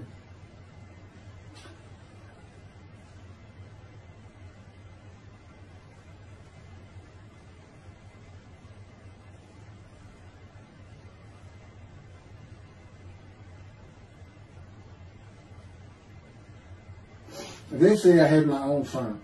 It's just me. In my own office, and I was doing very well, though billing hours for title work is generally lower than other areas of the law, by the hour. But I had also been involved in multi-million-dollar sales of production between oil and gas companies, probated wills, prepared affidavits of heirship, worked with landmen to fix title defects, appellate work, including arguments before justices, plea bargaining in criminal cases for defendants, and anything else that came my way. Then it all stopped, and once again I was fighting for my life in 2001. This is chapter 6, skin, colon, and lung cancer. Oh, just, God would have me tell you, he gave me those headaches. When he came to me, I stopped having nightmares. He provides my dreams for me now. And often as a learning experience. But the grinding of the teeth, everything stopped, and I thought it was just because I wasn't having nightmares. And took away any symptoms of PTSD, for which I was receiving money from an insurance company for disability, partial disability. And that went on for about 7 years. Then one day we're out walking, year 7 of 13, and I had that headache. It just came, and I just stopped. And I said, "You got to be kidding. You did not give me those headaches." He said, "Yes, I did. It's necessary. You are considered the suffering servant of Isaiah 53. You had to suffer your entire life until you're suitable for my purpose," and that includes fitting every verse of Isaiah 53. At that time, I finally read it, 7 years into all this. It was about year 2, I think. But yeah, he did. And, you know, I ended up taking painkillers left and right and drinking with it, as so many people do. I was able to maintain, you know, my life, my work, and everything, but it was enough to put the strain on my marriage that I pretty much blamed myself for it. And I told him I did it. That's the only time I got hot. Disfiguring me, gut shot, those things, they didn't bother me. But I said, you know, you hurt my children terribly with that. Because I became a bad father. I mean, I wasn't the father I could be. I mean, they love me and I love them. We don't have any serious risks. They're off living their lives and they're all doing great.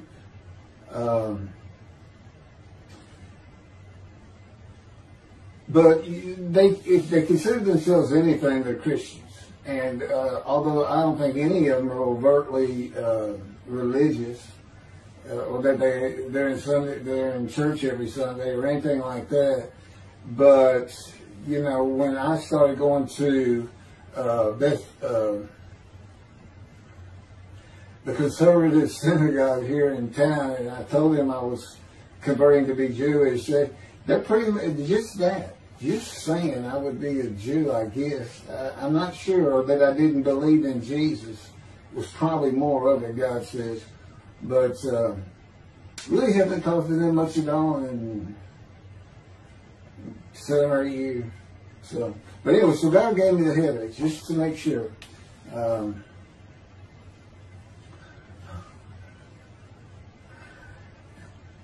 Anyway, I was married to Denise for 18 years, and we divorced in 1997 for irreconcilable differences. We agreed that she maintain custody of the children. The first to leave was Justin, and he came and lived with me. Then Brooke started getting in trouble, who is, as tough as she is beautiful. Her mom's very difficult to get along with. Justin was a lot like me at his age, and trouble followed him everywhere he went. Like me, he was hard to talk to, and like me, his getting out of high school was a coin flip. He's doing great. He learned the oil and gas landman business, and I helped him out as much as I could, and friends of mine helped him out even a lot more. And he's very successful now. Married, no children. Laura's married, no children. She's got a great job. And Brooke is married with 2 children. I have 2 grandchildren. Long life, see his children. You'll see what I'm talking about, long life, when I get to lung cancer that God chose to crush me with. Something had to be done, and to make matters worse, Denise had met a man, and they were going to get married. But he didn't want Brooke. to be part of their new family, or Justin for that matter. He wasn't going to go stay with them anyway. Now, I had 2 of the children, and she had 1, but all still in her custody according to the divorce decree. So anyway, I stopped paying child support on those 2, but had not gotten around to the proper revision of the divorce decree when I took Justin and Brooke with me to live on the Big Island, Hawaii. Laura came with us to visit for a month. This oversight on my part resulted in Denise and now her 3rd husband filing papers in divorce court for past child support for all 3 children, for the time I had begun paying her 1/3 of the original amount. I represented myself. I had 1 contempt of court and was locked up for a day, but I never had to pay that money. By verbal agreement, I sent Laura back exactly 1 month later. I could not leave her out, and I wanted her to see where her brother and sister would be living. They were all so close and protective of each other, and still are to this day. And she was so sad. One of the hardest and emotionally painful things I have ever done was put her on the plane back to Houston. I can't think of anything else. The backdrop to moving to Hawaii was my firm was in dire need of new work. But the oil and gas industry was down. It's always up and down. And my clients were not drilling. A landman I knew called and said his sister in Hawaii, a brilliant eye doctor, but not a good businesswoman, needed help resolving creditor issues stemming from her new offices and equipment purchases. I told him it was a good time for me, as things were slow, and who's going to turn down a free expense trip to the Big Island, Hawaii? So I went and took care of everything without charge, but of course everything was paid for. When I came back to live in Hawaii at the urging of the doctor that I had helped, who did not like the look of an abrasion on my chest, and it had been there for years, I was examined by a friend of hers, and it was cancer. I don't remember what the doctor called it. He removed it in surgery with a 6-inch diameter circular cut, and it was not malignant. I could practice in just about any area of the law, and all I had to do was pass the Hawaii bar exam, one of the toughest in the nation. While studying for the bar, my body, all at once, in a moment, told me something bad was wrong with me. I had been running, swimming, riding my bike everywhere I went, letting Justin have the car, and had been feeling good and strong. In a moment's time, I was weak and sick while grocery shopping, and there was a pain in my belly and my abdomen. I did not know it, but a large tumor in my colon had burst through my colon, and I was bleeding internally. I did not go to a doctor, which I guess is my nature. That, and I did not have medical insurance. Anyone asking for help, asking anyone for help unless things were at a critical stage, such as a bullet wound, was something I couldn't do. There's all kinds of personality disorders. I thought surely it would pass, and decided to just give it time and bear up to the abdominal and belly pain. I continued studying and took the Hawaii bar on Oahu and Honolulu in the summer of 2001. I had lived in pain for so many years from my headache, and passing the bar was so important, I just kept going day by day. Pain was getting worse, and but I kept exercising. It's the only time I didn't focus on the pain. I had always been a fast healer, and I thought in any day it would just go away. I finally could no longer take it. Brooke, it turns out, was in Houston visiting with her mom, and I left Justin at our little, we called it the Little Green Shack. There wasn't much to it. We weren't there very often, really, except to sleep. And went to Houston to find a doctor for diagnosis, staying at my parents' townhome, which is where I'm at now. I had allowed my major medical insurance to lapse using premiums for child support when things had gotten lame. I just needed someone to tell me what was wrong. I would find a way to take care of whatever the diagnosis was. Early September, I was close to dying, lying on the floor of a dingy apartment of a friend who traveled for work. I could no longer get up to even try and get medical help. And I had not told anyone how bad it had become. Then the planes hit New York. Seeing how grief-stricken so many relatives were on the news, I began to think for the first time how awful my children would feel when they found out how and where I died all alone. So I asked my father, again, it's hard for me to ask people for things, for the money to pay for a colon examination that had been suggested by a doctor at one of those clinics you find in a strip mall, the only places I could afford. The doctor who performed the colonoscopy finally found what was making me so ill and unable to eat. A malignant tumor 6 to 8 inches long that had burst through my colon, and I was bleeding internally. You know, I come out of anesthesia, partial anesthesia, and he's holding this picture, and there's this great big purple blob, and he said, I couldn't get the scope past this. It's not a good way to wake up. To say it crushed me in my life is an understatement. The pain, the weight loss, inability to eat, all I could do was drink calorie drinks. Began about 4 months before the colon examination. That was 4 months of sheer pain. But as it turns out, I did pass the Hawaii bar exam. It was now early October 2001. The doctor told me, look, you don't have insurance. Go to Bentop Hospital. That's the hospital I went to when I got a gut shot. Gunshot. I prefer gut shot. Sounds good. Forget it, man. And he gave me the pictures from the procedure showing what he could not get the scope past. He's shaking his head and saying, you should have come in much earlier.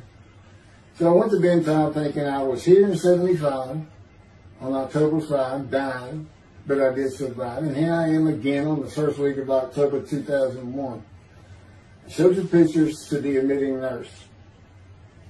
Instead of them sending me to the waiting room, she just looked at me and she said, this is a public hospital. I mean, you can wait all day long to have a cold check. She looked at me and said, why did you wait so long? And how are you still alive? And I told her, I have no idea. She did not send me to the waiting room. They had an orderly take me immediately to a room. There they hooked me up to a morphine machine where I could hit a button at a time interval I can no longer remember and receive a small dose. I do know I never missed one. I was very depressed, and my parents who waited in that line for admittance with me looked so sad and depressed. It was not one of my better days, though I finally had some pain relief. Day after day, I lay there waiting for the next test they would run. It was during this time I received notification that Denise had filed papers in the divorce court to recover monies for the time I was taking care of 2 of the children. It's also when I received notification from Hawaii that I had passed the bar exam. So, Bentop Hospital, what a lifesaver. I mean, young surgeons in like Baylor University, medical schools, it's a prime position to get your hands on if you're going to be a surgeon. Because you're in surgery all day long and all night long. As long as you can stand up, they're bringing people in. It's just a real hot spot in Houston and a great hospital. But it's not a place you want to stay. You really don't. My doctor would come in and be out so fast I never knew what was going on. He did tell you my previous surgery to my abdomen, where they opened me up from stem to stern, complicated removal of the tumor. On October 25, my son's birthday, who was now stuck in Hawaii, They cut me open again and removed the tumor. It was about a week or so later, I was released with a schedule for chemotherapy. I returned to the dingy apartment all alone, and I just stared at the television for weeks. And chemo was so depressing for those who had to go into it. A small room with big chairs for about 20 people who all looked like death, including me. Everyone with an assortment of bags of chemo dripping into our arms for hours. It took about 8 hours before I really got sick from it. And I had to park a long way to avoid paying for parking and drive a long way to the apartment. It was a very gloomy fall and winter. When I completed my chemo of once a week for 6 or 9 months, more tests were scheduled. I do not remember how many months the chemo lasted. I do remember I did not finish, missing the last 3 sessions. At the end, I could not get out of the door without bursting into tears and just not go. It just wore me down to nothing. On the right side, it was my goal. I had my own apartment called the Loft. It was brand new and very nice on a bayou close to downtown Houston with a running trail alongside it and lots of woods near Memorial Park where I had been running a 3-mile circuit since high school. I returned to being told for follow-up tests, including x-rays of my chest, and the colon cancer had not returned then and to this day. The chest x-rays were another matter entirely. The doctor told me he had bad news and showed me the x-rays telling me the white spots I was seeing was cancer. They were everywhere. Lungs full of cancer, he said, at a stage I could not be treated with any success. My dad was with me, and I asked the doctor, well, what does that mean? And when he said you need to prepare for death, the look on my father's face was so sad and hurt at the same time I'll never forget. And we've been through some tough things in this house, every house we've been in. It didn't affect me one bit. I did not feel anything. I was too beat down from the chemotherapy to care, I guess. God tells me I had a lot to do with that. And it's like no matter what they said, I didn't think I was going to die. But I didn't know that. I just wasn't having that conscious thought. And God says he had a lot to do with that. Of course, he hadn't spoken to me yet. I had never seen a doctor for cancer or any other ailment since that day. I had to get Justin home was all I thought about. But I needed money. I found an old client that needed a title opinion for a drill site well. I struggled through that and got my boy back to Houston. And it was tough. I was so weak. And it had been so long since I really had done any title work. And just going to pick the work up and visiting with the client was a major to-do for me. But we got there and I got Justin home and he went to live with some childhood friends. This is now 2002 and going into 2003. I just walked all over the running trails in a 3-mile loop at Memorial Park and in the woods day after day. I didn't think about dying, but I did start. But I did not think about restarting my law practice either. I watched a lot of television and played video games. I watched the Tour de France for the first time and got inspiration from Lance Armstrong. I was still alive though, and the funny thing was my lungs never bothered me. I was never sick. It's because God had already removed it. After I got the news I was dying of lung cancer, he took them from me. That's what he tells me. And I don't have any symptoms. Well, as you'll see right here, in 2005, I picked up some title work here and there, made an office out of my loft. I bought my first motorcycle, soft-tailed lowrider Harley Davidson.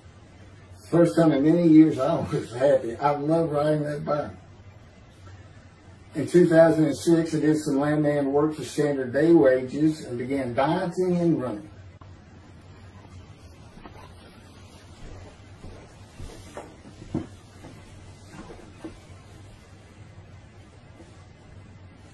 Once again, my camera only goes for 29 minutes and 59 seconds, and I'm going to back up just a little bit. In 2006, I did some land work for standard day wages and began dieting and running. I had never been a swimmer in terms of training for it. I love the water and swimming, but I never trained with laps at different paces and various distances. Mostly because I was so slow, because of my right arm. I was reaching an age, though, where endurance in my running was more important than speed. And so endurance swimming was too. In Hawaii, I had seen the athletes come to Kailua Kona, where we live and where the Ironman triathlon begins and ends. Matter of fact, my little green shack was just right on the route where they start. That was a fun week, and it was amazing watching the athletes train and prepare for the race. I would think to myself, a human being, the human body cannot do what they are doing. Yet they were, and they did. It's just amazing. I decided to learn how to swim more efficiently and how to train for distance and endurance. Get a regular and triathlon bike and enter some triathlons. I was still alive and finally a direction and purpose in my life. Training every day for long periods of time. It really helped with my headache, and I slept better. In 2007, I signed up for the March 30, 2008 Lone Star Half Iron Triathlon in Galveston, Texas, and the October 5, 2008 Longhorn Ironman 70.3 in Austin, Texas. You cover 70.3 miles, and you got to do it under 8 hours. And I did real well in the first one. As far as my time, it's 7 hours and a little bit, but I barely made it without disqualification in the one in Austin. And it was primarily because of the hills. It's this very hilly area in central Texas, I guess. But I did make it, and swore I'd never do another one. But I did it after the first one too. It's tough. My insurance is still paying for my inability to work, primarily based on the headache and a diagnosis of PTSD. So I was not working, and I got real serious and trained to swim the 1.2 miles in the ocean, and that would be in Galveston and in a lake in Austin, 56 miles on the bike, and a half marathon, 13.1 mile run. That's what I was able to do with a diagnosis in 2001 of lung cancer that could not even be treated, stage 4. And that's just about impossible. It would take a miracle of God for that to happen, because generally you're going to die within 1 year. They say if you get lucky with good medical treatment, you might make 5 years. But 1 year is the standard, if you can make it that long. That's my proof that I offered myself to guilt for God. Because you can't, it's not something provable. All you can do is show the results of that offer. And again, guilt's an emotion. I got way too many videos and everything to get too detailed on it. But that is the proof. You know, I got the colon cancer 20 years ago when the planes hit New York. And it was 2000. Oh, that was 2009, right. Too many things go through my mind when I start thinking about those cancer years. But God, He removed it. He had something for me to do, but that's verse 10. God chose to crush him with disease. And as I've mentioned, the reason He chose that is to show that I was blemished, defective, could not possibly be an offer for sacrifice, because He knew what the Gentiles were going to do. They were going to put an unblemished lamb in there and call the Jewish people's Bible their own, and use the laws of Leviticus, not unlike Mr. Toby the singer and his 6 million blemished ram sacrifice by Hitler, the righteous servant of God. How that seems to read. He's welcome to respond any way he wants to do that. But it's on the video, it's in the book, it's in quotes by him. It's from his midrash, from his site. And he said, share this with everybody. Everybody can take it. Just share how great my knowledge is. Well, it's lacking in some areas. There's any question he's an intelligent man. But his reasoning capabilities, in my opinion, at least as to Isaiah 53, are severely wanting. I am that man. And God's going to give the Christians hell with it and with me. Just like I just heard this for the first time on the video. When all of a sudden he had me say that Jesus announced he wasn't the man of Isaiah 53 on the cross. When he said, Father, Father, Father, why are you forsaking me? Because he was about to die. And Isaiah 53, who he thought he was, and he's not, who he didn't fit the verses, but he thought he was supposed to be exposed to death. But given long life, so boldly he goes into the Roman Jerusalem and gets himself taken up. He's not worried. Delusional, yeah, maybe. But as far as I'm concerned, he's nothing but a story. He never existed. And the story starts with the Essenes of the Red Sea Scrolls and the teacher of righteousness. Real quick, I'll go over that. Here's the thing. Their founder is called the teacher of righteousness. Okay? They were great followers of Isaiah. They had the great scroll of Isaiah. They're prolific writers and copyists. They had their own gate at Jerusalem. The Essenes gate. Now, the New Testament never mentions them. You got Pharisees, Sadducees, Essenes, but they never mention an Essene. And Jesus, quite frankly, would have been one of them. Because they embody who he is. They didn't like riches, hated sinning. They didn't like material things. They removed themselves from Jerusalem, in the most part, to those caves by the Dead Sea for that very reason. But they did have a gate. They still had people who would be there. And you know what they would do at the gates? Tell stories. That's what you do. You tell stories. And it is a great story. Here's this guy. He's connected with God. Back then they believed men were gods. Caesar was a god. Over in Egypt, you had the same thing going on. It's a common thought that men could be gods. And this story just springs up. And they didn't even question. They'd have gone and questioned it. I mean, they're sitting right front and center in Jerusalem. You think they didn't hear? This man walking on water, raising the dead, feeding 5,000 with 2 fish and 5 loaves. Turning water to wine. That alone, Rome would have said, Caesar would have said, he does what? He turns water to wine. Bring him to me. Don't touch a hair on his head. You don't kill the man who turns water to wine. You send him out with your armies. Make your men happy. It's there's so many ridiculous aspects to it. Most particularly, God performed a human sacrifice for the sinning Gentiles. He's left the sinning Jews for the sinning Gentiles. But he gives them an out, these Gentiles, not his church. He gives them an out. I know, I'm going to kill my son for you. So that you'll be forgiven of violating my commandments and laws. If anybody knows God, and the Jews do, and I know him like nobody's business, that's not him. That's not him. I mean, he told the Jews, I'm never going to leave you, but I will punish you. Now, that's him. That's him. And he'll put you to hell just to make you a better person, a better people. And he has no plans of changing that. He's not going to change the minds and the thinking of billions of people to make them love the Jew.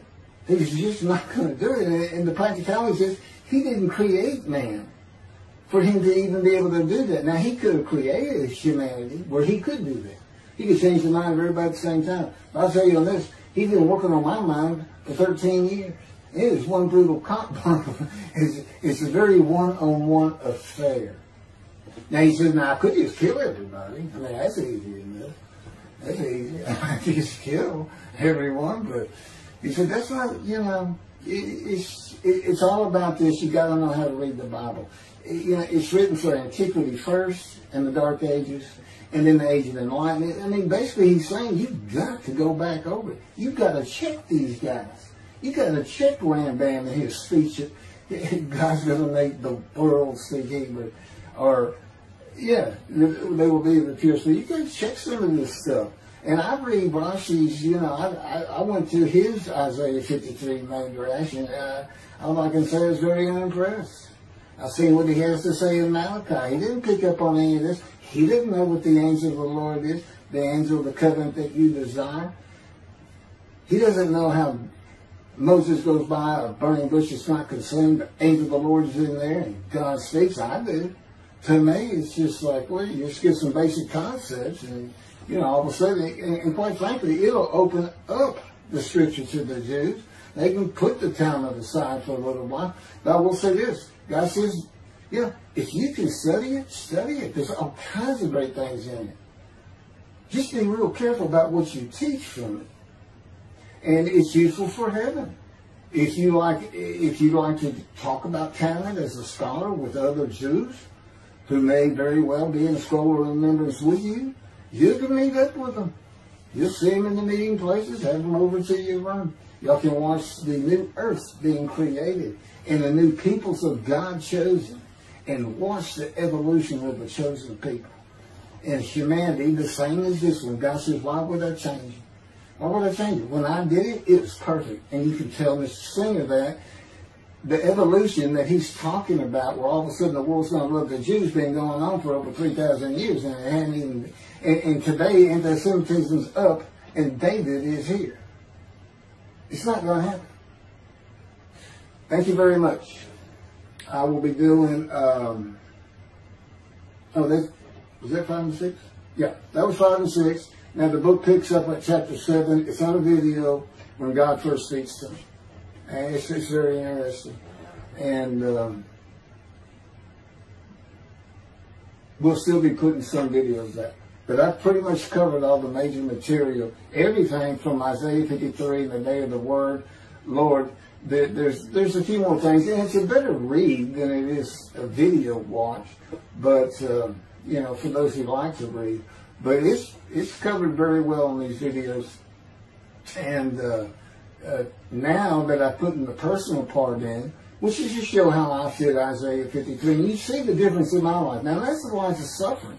That's a life of pain. That's a life of familiar with disease. They say, gee, when he died on the cross, he was scourged. He was scourged, and this and that. Do you know how much he suffered in his life? I mean, he's not even in the conversation as a man of suffering. He's not in the conversation. Thousands and thousands and thousands of people died horrific deaths back then, and by crucifixion.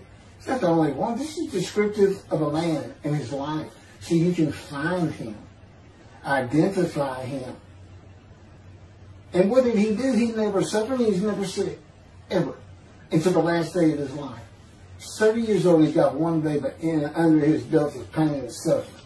To me, that's not, you're not even in the conversation. I mean, that's nothing. That's not even suffering. That's just, you have a bad death, sorry. You got whipped first. You got whipped. One gospel says that the scourging was an open-handed slap to the face. Now, the other three do say scourge. But then and then every movie you see, he's carrying that cross. He's all whooped up and bleeding, this and that. He carries the cross in one gospel only. In the other three, it's carried for him. And then he's on the cross, and what does he do? Father, Father, why are you forsaking me? And then the gospel says, one of them, and then he gave up the ghost. He gave up and died. I laid in the back of the ambulance for 8 hours, doing everything I could in my power to stay alive. Just gave up the ghost. There's another video where we make that a little bit more humorous. Anyway, thank you for listening, and I guess that's it. Thank you.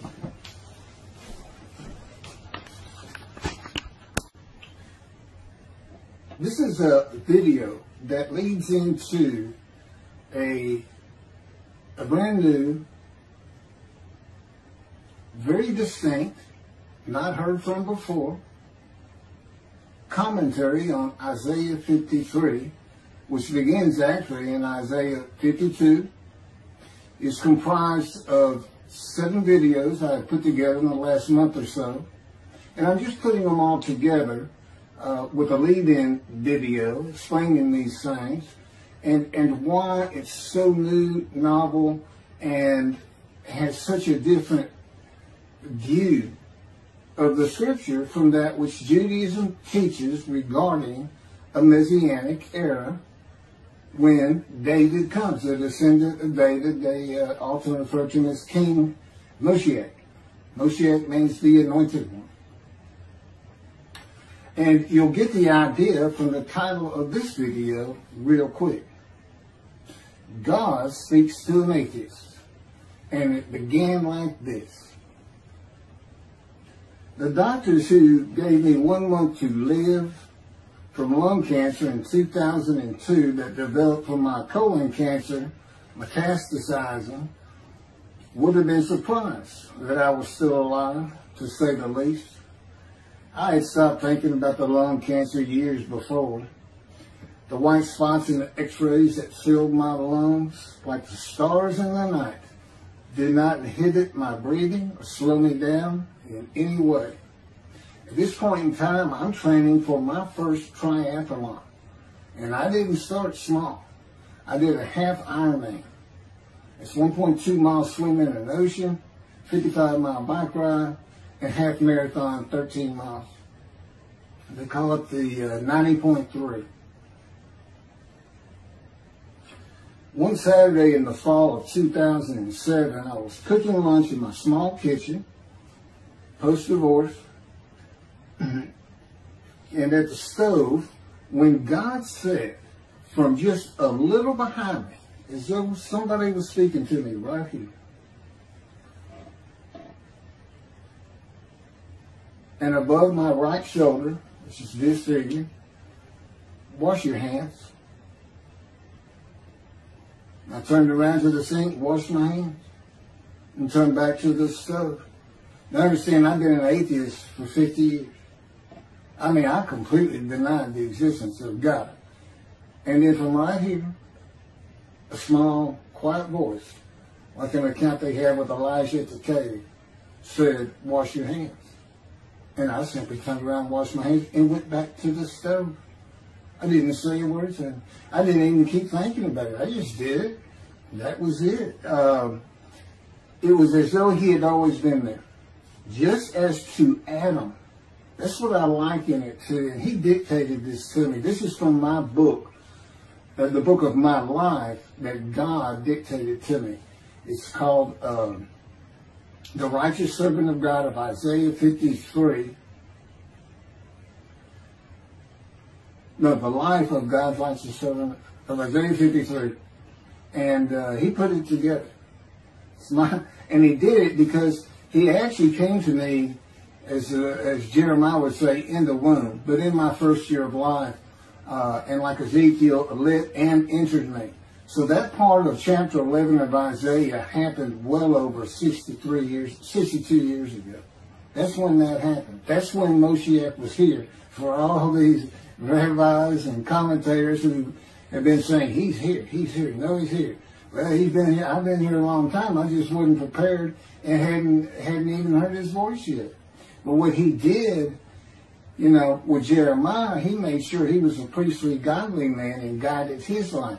With me, it was to make sure I fit every single verse of Isaiah 53 as only I can explain it, what it's for, what it all means, and live a life of suffering familiar with disease. God chose to crush him with disease that he would offer himself for guilt and receive long life to see his children. That's my proof that it happened. They told me 20 years ago, we can't treat this lung cancer. It's too advanced. You're going to die. And you're going to die real soon. You need to prepare for it. And it did crush my life. I stopped working. I just kept waiting to die. And I didn't die now. I'm training for, at this point in 2007, I'm training for a triathlon. I finally said the heck with it all. And that's the proof. Crushed with disease, exposed to death, that's in verse 12, exposed to death, and here I am, 20 years later, still going, haven't seen a doctor since, never received any treatment, which is unheard of with lung cancer. And had colon cancer before that and had skin cancer. I'm a man familiar with disease, that God chose to crush the disease, and these 7 videos put together as one. Obviously, I wouldn't ask or want, and I couldn't do it, to listen to them all at one time. But I know you can mark your spots and everything. But it was spread out in 7 different videos, and I thought, well, the next video I'll do, I'll have a preamble to it and explain. This is not fooling around. Once you learn my version, which comes from God, of when Moshiach comes, the day of the Lord, which is left out of the Messianic era. But if you ignore me, God says, as my role as Elijah, God says, when he does return to his temple suddenly, it's going to be with, and it's not there, it's going to be with utter destruction to the land. Okay, all this is explained, so I'm not going to keep going in detail and carry on with God first speaking to me, but it was as what Adam would have felt like. This is natural. I mean, to him, you know, having somebody speaking to him from above him, from up here, from within him, it's perfectly natural. And he wouldn't be falling down in reverence and I'm not worthy and all that. It would just be, this person's always talking to me and telling me what to do. The fact that he doesn't see him wouldn't probably enter into his mind. This, you know, that's just the natural order of the world for Adam and me. Particularly today, 13 years later.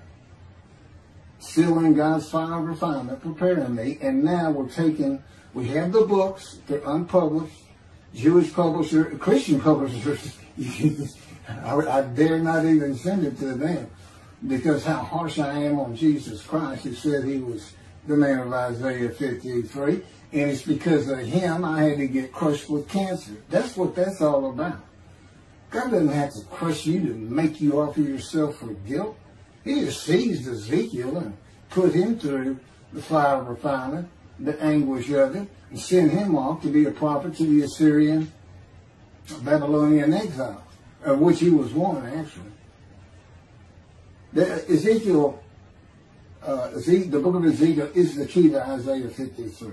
That's my background. See, God, these videos, everything, the way where he put angel of his presence and Holy Spirit, that Judaism doesn't recognize. A host of the Lord's host. It's in the book of Joshua, one time. He did it so they wouldn't find it. He knew what this was going to be about. These were my proofs. This is what it's all about. He set it up for me to be this controversial. You just got to take the Messianic era of Judaism and toss it out the window. And you'll understand why, when God has me explain it to you, he controls everything I do, think, and say. Finishing preparing lunch and ready to watch a Texas A&M football game, I headed to the living room and God said, "Get a napkin." I turned back to the kitchen and got a paper towel. Sitting on the couch from about the same place. Sitting on the couch with the television on and my plate in my lap, God said, "Get your TV tray." I got up, set my TV tray in front of me, and placed my plate on it, began eating and watching the game. That night, I was in bed reading a book. From the doorway, God said, "Tomorrow we're going to Bed Bath & Beyond, the store, to buy a shower curtain, sheets, pillowcases, and shop in general for things that you need." I said, "Okay." and continue reading my book. That's God spoke to an atheist. That's how it started. We call it the early years now. Talk about it. It was so different from the way things are, and all the same in the same breath. And I have since learned this. It was by his power upon my emotions and thoughts that his presence with me was though he had always been there. In other words, when you read in the Hebrew Bible, God calls somebody's name like little Samuel, and he says, here I am. Here I am. Now there's some accounts of people falling to the ground, but he can put a silent knowing to you. He can put knowledge within you, your mind, where you never hear a word from him. In other words, put into your mind the God of all creation is about to speak to you. And he doesn't have to say, stay calm. He controls emotions. He told me, Keith, I created emotion. And there's nothing I can't do with yours, and believe me, it's been proven to me. I'm not going to get into all that. And then this story goes on. It turns out he had been like Jeremiah from the womb. Let me pass by that. I've never been affiliated with any church or synagogue. I've never had any teaching from yeshiva or seminary. Throughout my life, I did not. Let's put it this way. I was the actual opposite of Jesus Christ. Actual opposite. I'm a sinner. You know, I mean, he took me back. He said, look. Yeah, because I said, well, I wasn't that bad of a sinner. I was. He said, spell it. Here we go off in vision like the story of Scrooge and the Ghost of Christmas Past. I said, I'd start getting smart with him. This is us talking friend to friend. I can talk to him like he's just a buddy sometimes. There is a line I know not to cross. I said, why would you call that a sin? Why is that a sin? He said, Keith, it's a sin. You lied. I said, yeah, but if I didn't lie, I was going to jail. He said, well, that don't make it good. I said, well, which comes first? Going to saving yourself? Or lying? And so what? I didn't believe in you anyway. I wasn't worried about going to hell either. It's just, I didn't think about those things. He tells me, man, I didn't let you. That's why I was with you from the get-go. He wanted me to be fresh. No preordained, settled in thoughts and beliefs on anything. Of course, I grew up in Texas for the most part, so it would have been Christianity. I didn't associate with anybody who was religious. I didn't even know what the term Jesus meant. I didn't even know that Jesus died for my sins, supposedly, under their theology. And I didn't know that there was a problem between Judaism and Christianity. Jews and Christians. I didn't know that. I had plenty of Jewish friends. You know, I was in the late 60s, 70s, my formative, going into my teen years, and, you know, he treated everybody as an equal. I never thought about it. Including the African Americans, who in my day, we just said blacks. I guess that doesn't go anymore. But had great friends of all kinds. My best friend, I didn't even know he was Jewish until I saw him on Facebook 40 years later. But anyway, let me jump ahead. Okay, this is how God communicates with mankind. This is what the prophets are all about. It's not just Ezekiel, a spirit lit and entered into me. At that moment, God was speaking. And then he says, at that moment, a spirit entered into me, and then I could hear God's words. So he's saying, and that means God is in his spirits. And it's just imagine the presence of God is his mind, and it is composed of elements of the unseen realm that we can't understand, and spirit he created, and the angel of the Spirit, the Holy Spirit, he created. But that's completely different elements. His presence is different from God's presence. But they're like big clouds. And they can float together and be as one cloud. Okay, that cloud is what descends upon you. They are within me and without me. If you, this audience, was in a room with me, they would envelop you all around you. You'd be in the presence of God. The difference with me in that room is that that cloud engulfs me, flows through me. It's within and without me, as though there's no break because of my physical structure. My little spirit is a little cloud that also drifted in. That's what it is. And it happened with all the prophets. If they spoke God's words, he was talking to them. He was telling them, write this down. Write this down. All these 20 books or so, the books of the prophets.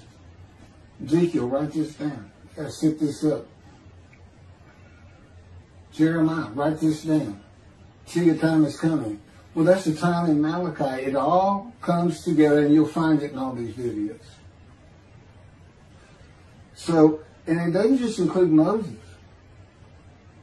and the prophets. The man who wrestled with Jacob. Jacob says he wrestled with a man in divine beings.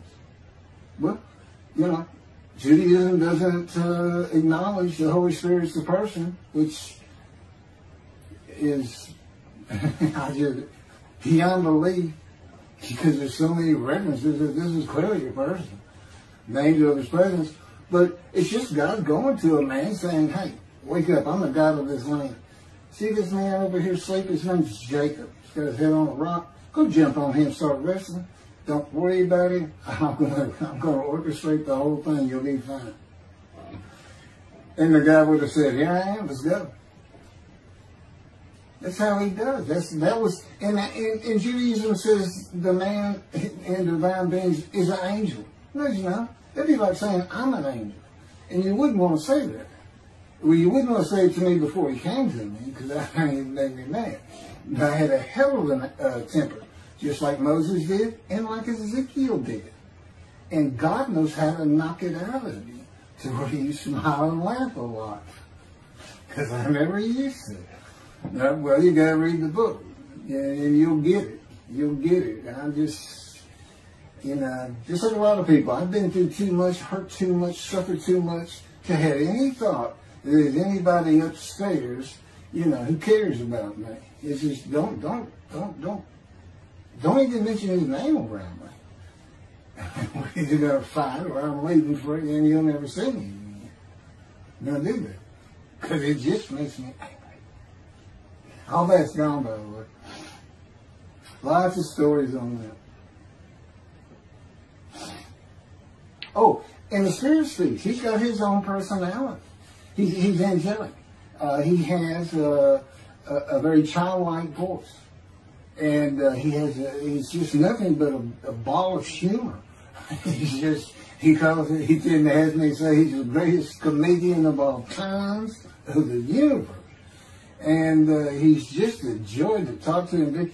And he has the smarts of God, as he tells me. But I have instant communication with him. I have instant communication with God. It's like there's three persons in my mind. This one cloud is three clouds. It's two spirits in the elements of God's mind. And slow process of 13 years, and it's 13 years of, and this is from Isaiah 53, punishment, wounding, chastisement, maltreatment, crushing, bruising. And I'm telling you, he's relentless. These are the stories, and I have a lot more once I get to Israel, and I have full confidence God's going to get it done. That's one thing I don't worry about.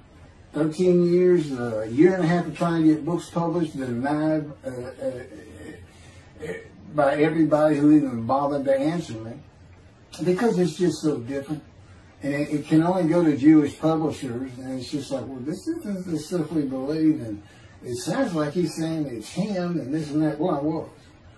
God said I made sure I didn't get them published. I wanted to do the videos first. You see, I'm not on the executive committee. I don't know what's going on 99% of the time. I don't know what I'm going to have for dinner. I no longer have self-will. I can't ask him for anything. There's all kinds of reasons for that, such as, you know, if one of my kids gets sick and he doesn't heal them up, you know, cancer or something, Am I going to be disappointed? Am I going to be hurt? The answer is no. He's trained me too well to even bother asking. If he's going to do it, he's going to do it. I know he has the knowledge, and he's right here with me. So, you know, it's a long, detailed process. I know things from his perspective. This is another reason the Messianic era is not going to happen. And it comes out in these films. But the Holy Spirit, the angel of his presence, we're friends. God says, I can't be friends with human beings. I said, well, we're friendly with each other. He said, yes, that's right. I said, you know, I Googled this, and technically you are my friend. He said, well, I know, but I just don't acknowledge you. I said, why? He said, because I'm God. That's the way I am. I get to do whatever I want. Now, he's just messing with me. It's just like having a friend. Of course, it's a true statement. He can do whatever he wants. But he's pretty stately and regal. But, again, we live together. I've lived with him for 13 years now. And it's never going to end until I die. I wouldn't even know what to do. He said, if I left you, you're going to fall down dead. You're not supposed to be alive. I keep you alive. I said, I took that cancer from you, but I just put it back in if you do something that makes me want to leave. I said, well, what am I going to do? No self-will. To an extent, no self-thought. And I told him, I'm not even a human being anymore. He said, well, what are you? I said, I don't know. I'm man and divine beings, but I'm not a human. I don't have self-will. That's what distinguishes the human being from the animal. He said, but I'm being the human for you. I'm providing your self-will. So you do, in a way, have it. So you're still a human being. I said, well, I'm dead. He said, why are you dead? I said, because it's like my brain's not connected to my spirit anymore. It's like you're sending all the information in. And that's about heaven. I haven't lived the existence in heaven as to my thoughts, because in heaven you won't have a mind. The heaven for the Jewish people only, I might add. You won't have a mind. God's got to provide it for you. He's got to be you for you as a completely new and different creature. It's still you.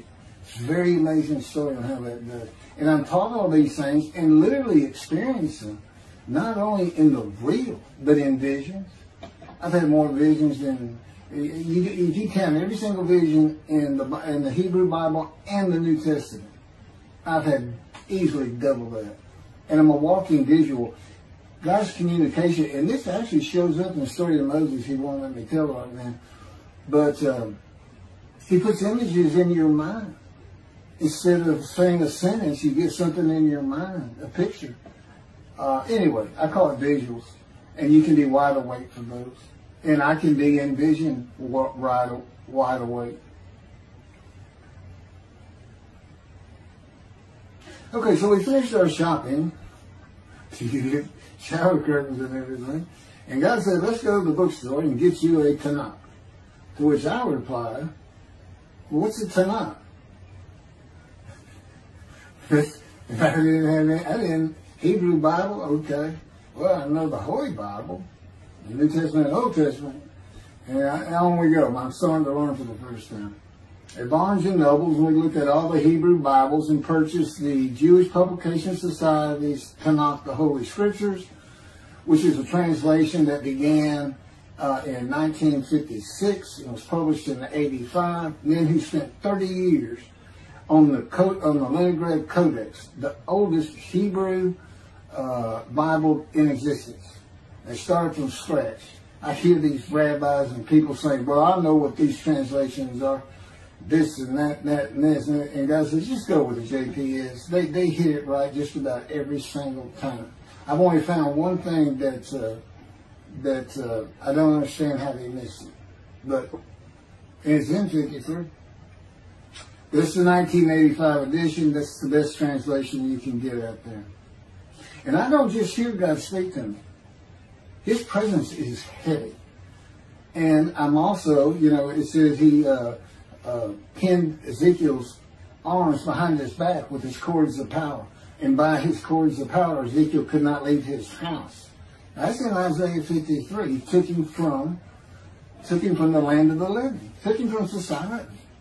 You know, the man of Isaiah 53 lives, so he's taken from society, but that doesn't, from the land of the living, that doesn't mean he died.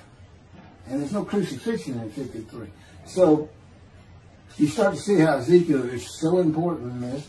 And that's where you find out about the covenants of friendship that come with God in the day of the Lord when Moshiach comes. Again, you don't hear anything about it in this Messianic era. I'll tell you this. I think the Jewish people are going to like this better.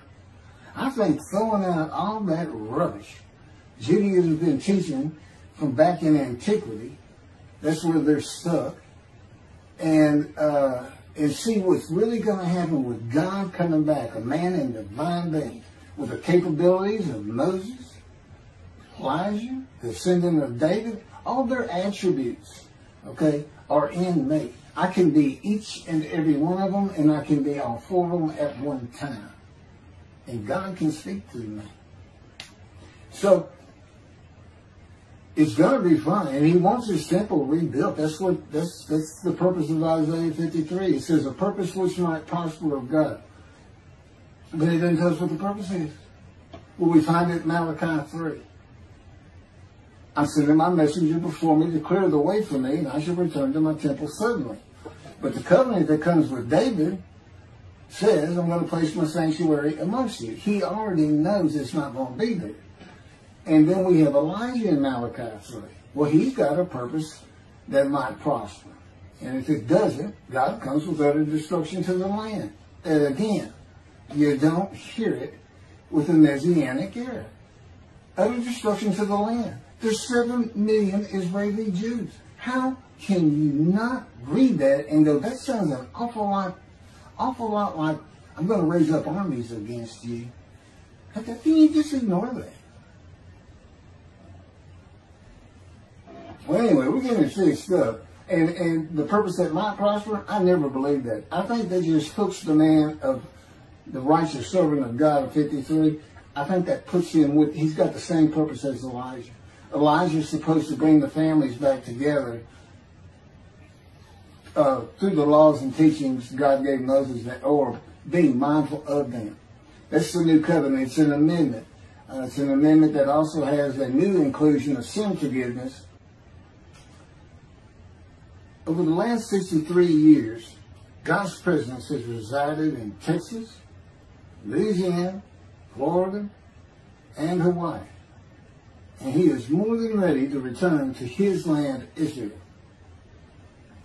Because wherever I am is where his presence is, and those are all the different states I lived in over this time period. Wherever I go. As a matter of fact, if you see me in Israel down at the old city or down at Tel Aviv, you can turn to your friend and say, hey, I know where God is. I said, really? I thought he left. Some people say he died. I said, no, you see that guy over there? He's all around that guy. And some say inside too. That's what it's going to be like. God said, when we get to Israel, we're never leaving again. I said, I wanted to see Great Britain. He said, it's like, did you just ask for something? I'm like, oh. Yeah, that's good. I hope I fry if I hit the border and cross over. I hope I just burn up, burst in combustible flame. But anyway, that's where he wants to be. And I'm assured he's going to get there. This purpose that might prosper, again, I think it just shows the purpose of the righteous servant and a purpose of Elijah. Because he knew I was going to be teaching. There's only, in the day of the Lord, as you would imagine, he wants to have all the prophecies fulfilled, be done with the prophecies. And there's only a handful, 4 men to come that we've never seen. The descendant of David, prophet like Moses, Elijah, and of course the righteous servant. We only have one description. Even the sages knew you got to have a description of the descendant of David. It's Isaiah 53. They called him in the Babylonian Talmud the leper scholar. You'll see me referencing it on just about every video. In other words, I'm saying, look, it's not Jesus, it's not the people Israel is taught today. it's this guy from the Talmud that just hadn't come yet. You just didn't know, didn't have a man that fit the description. Well, you do now. And two covenants. The friendship covenant, which is actually in two parts, Ezekiel 34 and Ezekiel 37. One part of which is, I'm going to put my sanctuary amongst my people.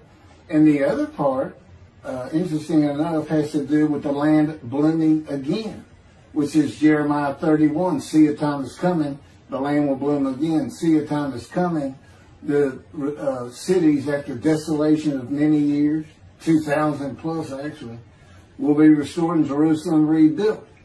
And the Jews shall never be defeated again. Okay, now we just talked about utter destruction likened to armies being raised. But here it is in this friendship covenant, in this, Jerusalem being rebuilt. If that's done, then you'll never be defeated again. So, you look at it and go, well, there's kind of a problem between those two. And what I think it means is he's going to get the temple built now that Jerusalem's been rebuilt and he's come. That this might prosper. Because, it kind of gets you. So what is the purpose of God might prosper? Who thought you could do everything?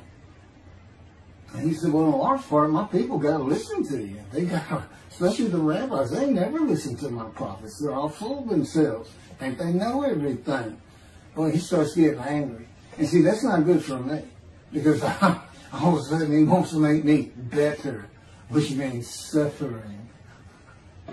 You gotta keep them away from those movies. I'll tell the spirit, say something funny. Get a funny guy around here. We talk friend to friend too. Well, anyway, I'm gonna let you. There's a lot more, but this story's in my book. Hopefully, after spending time and understanding who I am, that this is here. It's happening. I don't care what the rabbis think or say. Look, I'm a prophet of God. I'm a man in divine things. If I say something contrary to what they think and say and believe, they're wrong. Automatically. It's a given. Because God is the one telling me all these things. It's His book. They're wrong automatically. And He is livid that I'm having this problem with Isaiah 53 being the people Israel. Well, it's in the videos, but you ought to see the arguments they really put back before that for Isaiah 53:10. And other verses. Rabbi Tovia Sandrav's Judaism, he went Christian.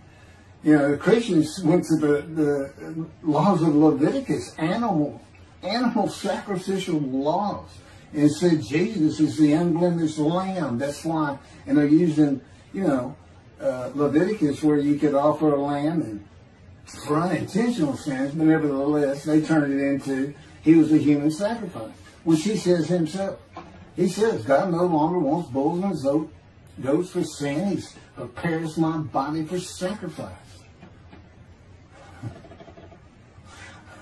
He's human sacrifice, and God made the sacrifice to Gentiles so they didn't have to obey His commandments and laws.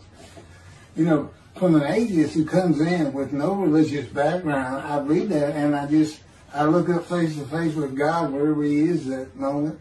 And I say, you got to be kidding me. People believe this? He said about 2 billion right now. He said, I'm not going to bother trying to tell you how many there's been in 2,000 years. God made a human sacrifice to me so I can go to heaven and I can go kill somebody if I want to. I can go rob, I can go beat my wife and my kids. I accept Jesus again. God was teaching me the New Testament, and this guy at one of these mega churches came up to me and says, if you do accept Jesus Christ, you're not just forgiven of all sins that you have committed. You're forgiven of every sin you're going to do in the future. I said, really? He said, yes, really. He said, Jesus knows you're going to do it, and He already forgave you. I said, what? Okay. So, if you're a Christian, you can just sin all the time, because Jesus knew you were going to do it. I hadn't actually heard that taught, but that's the effect of it. Okay. This year in Jerusalem. Enjoy the books. Don't try to listen the videos. Don't try to watch them all at one time. But what I did is I put them together for you in the order they should be. And I just thought it'd be easier. And we're kind of coming to the end of our videotaping for a little while, it seems like. Again, I'm not on the executive committee with God and His Spirit. I never really know what we're going to do next. And the books are at keithmccarty.wordpress.com. You can find that on my YouTube channel.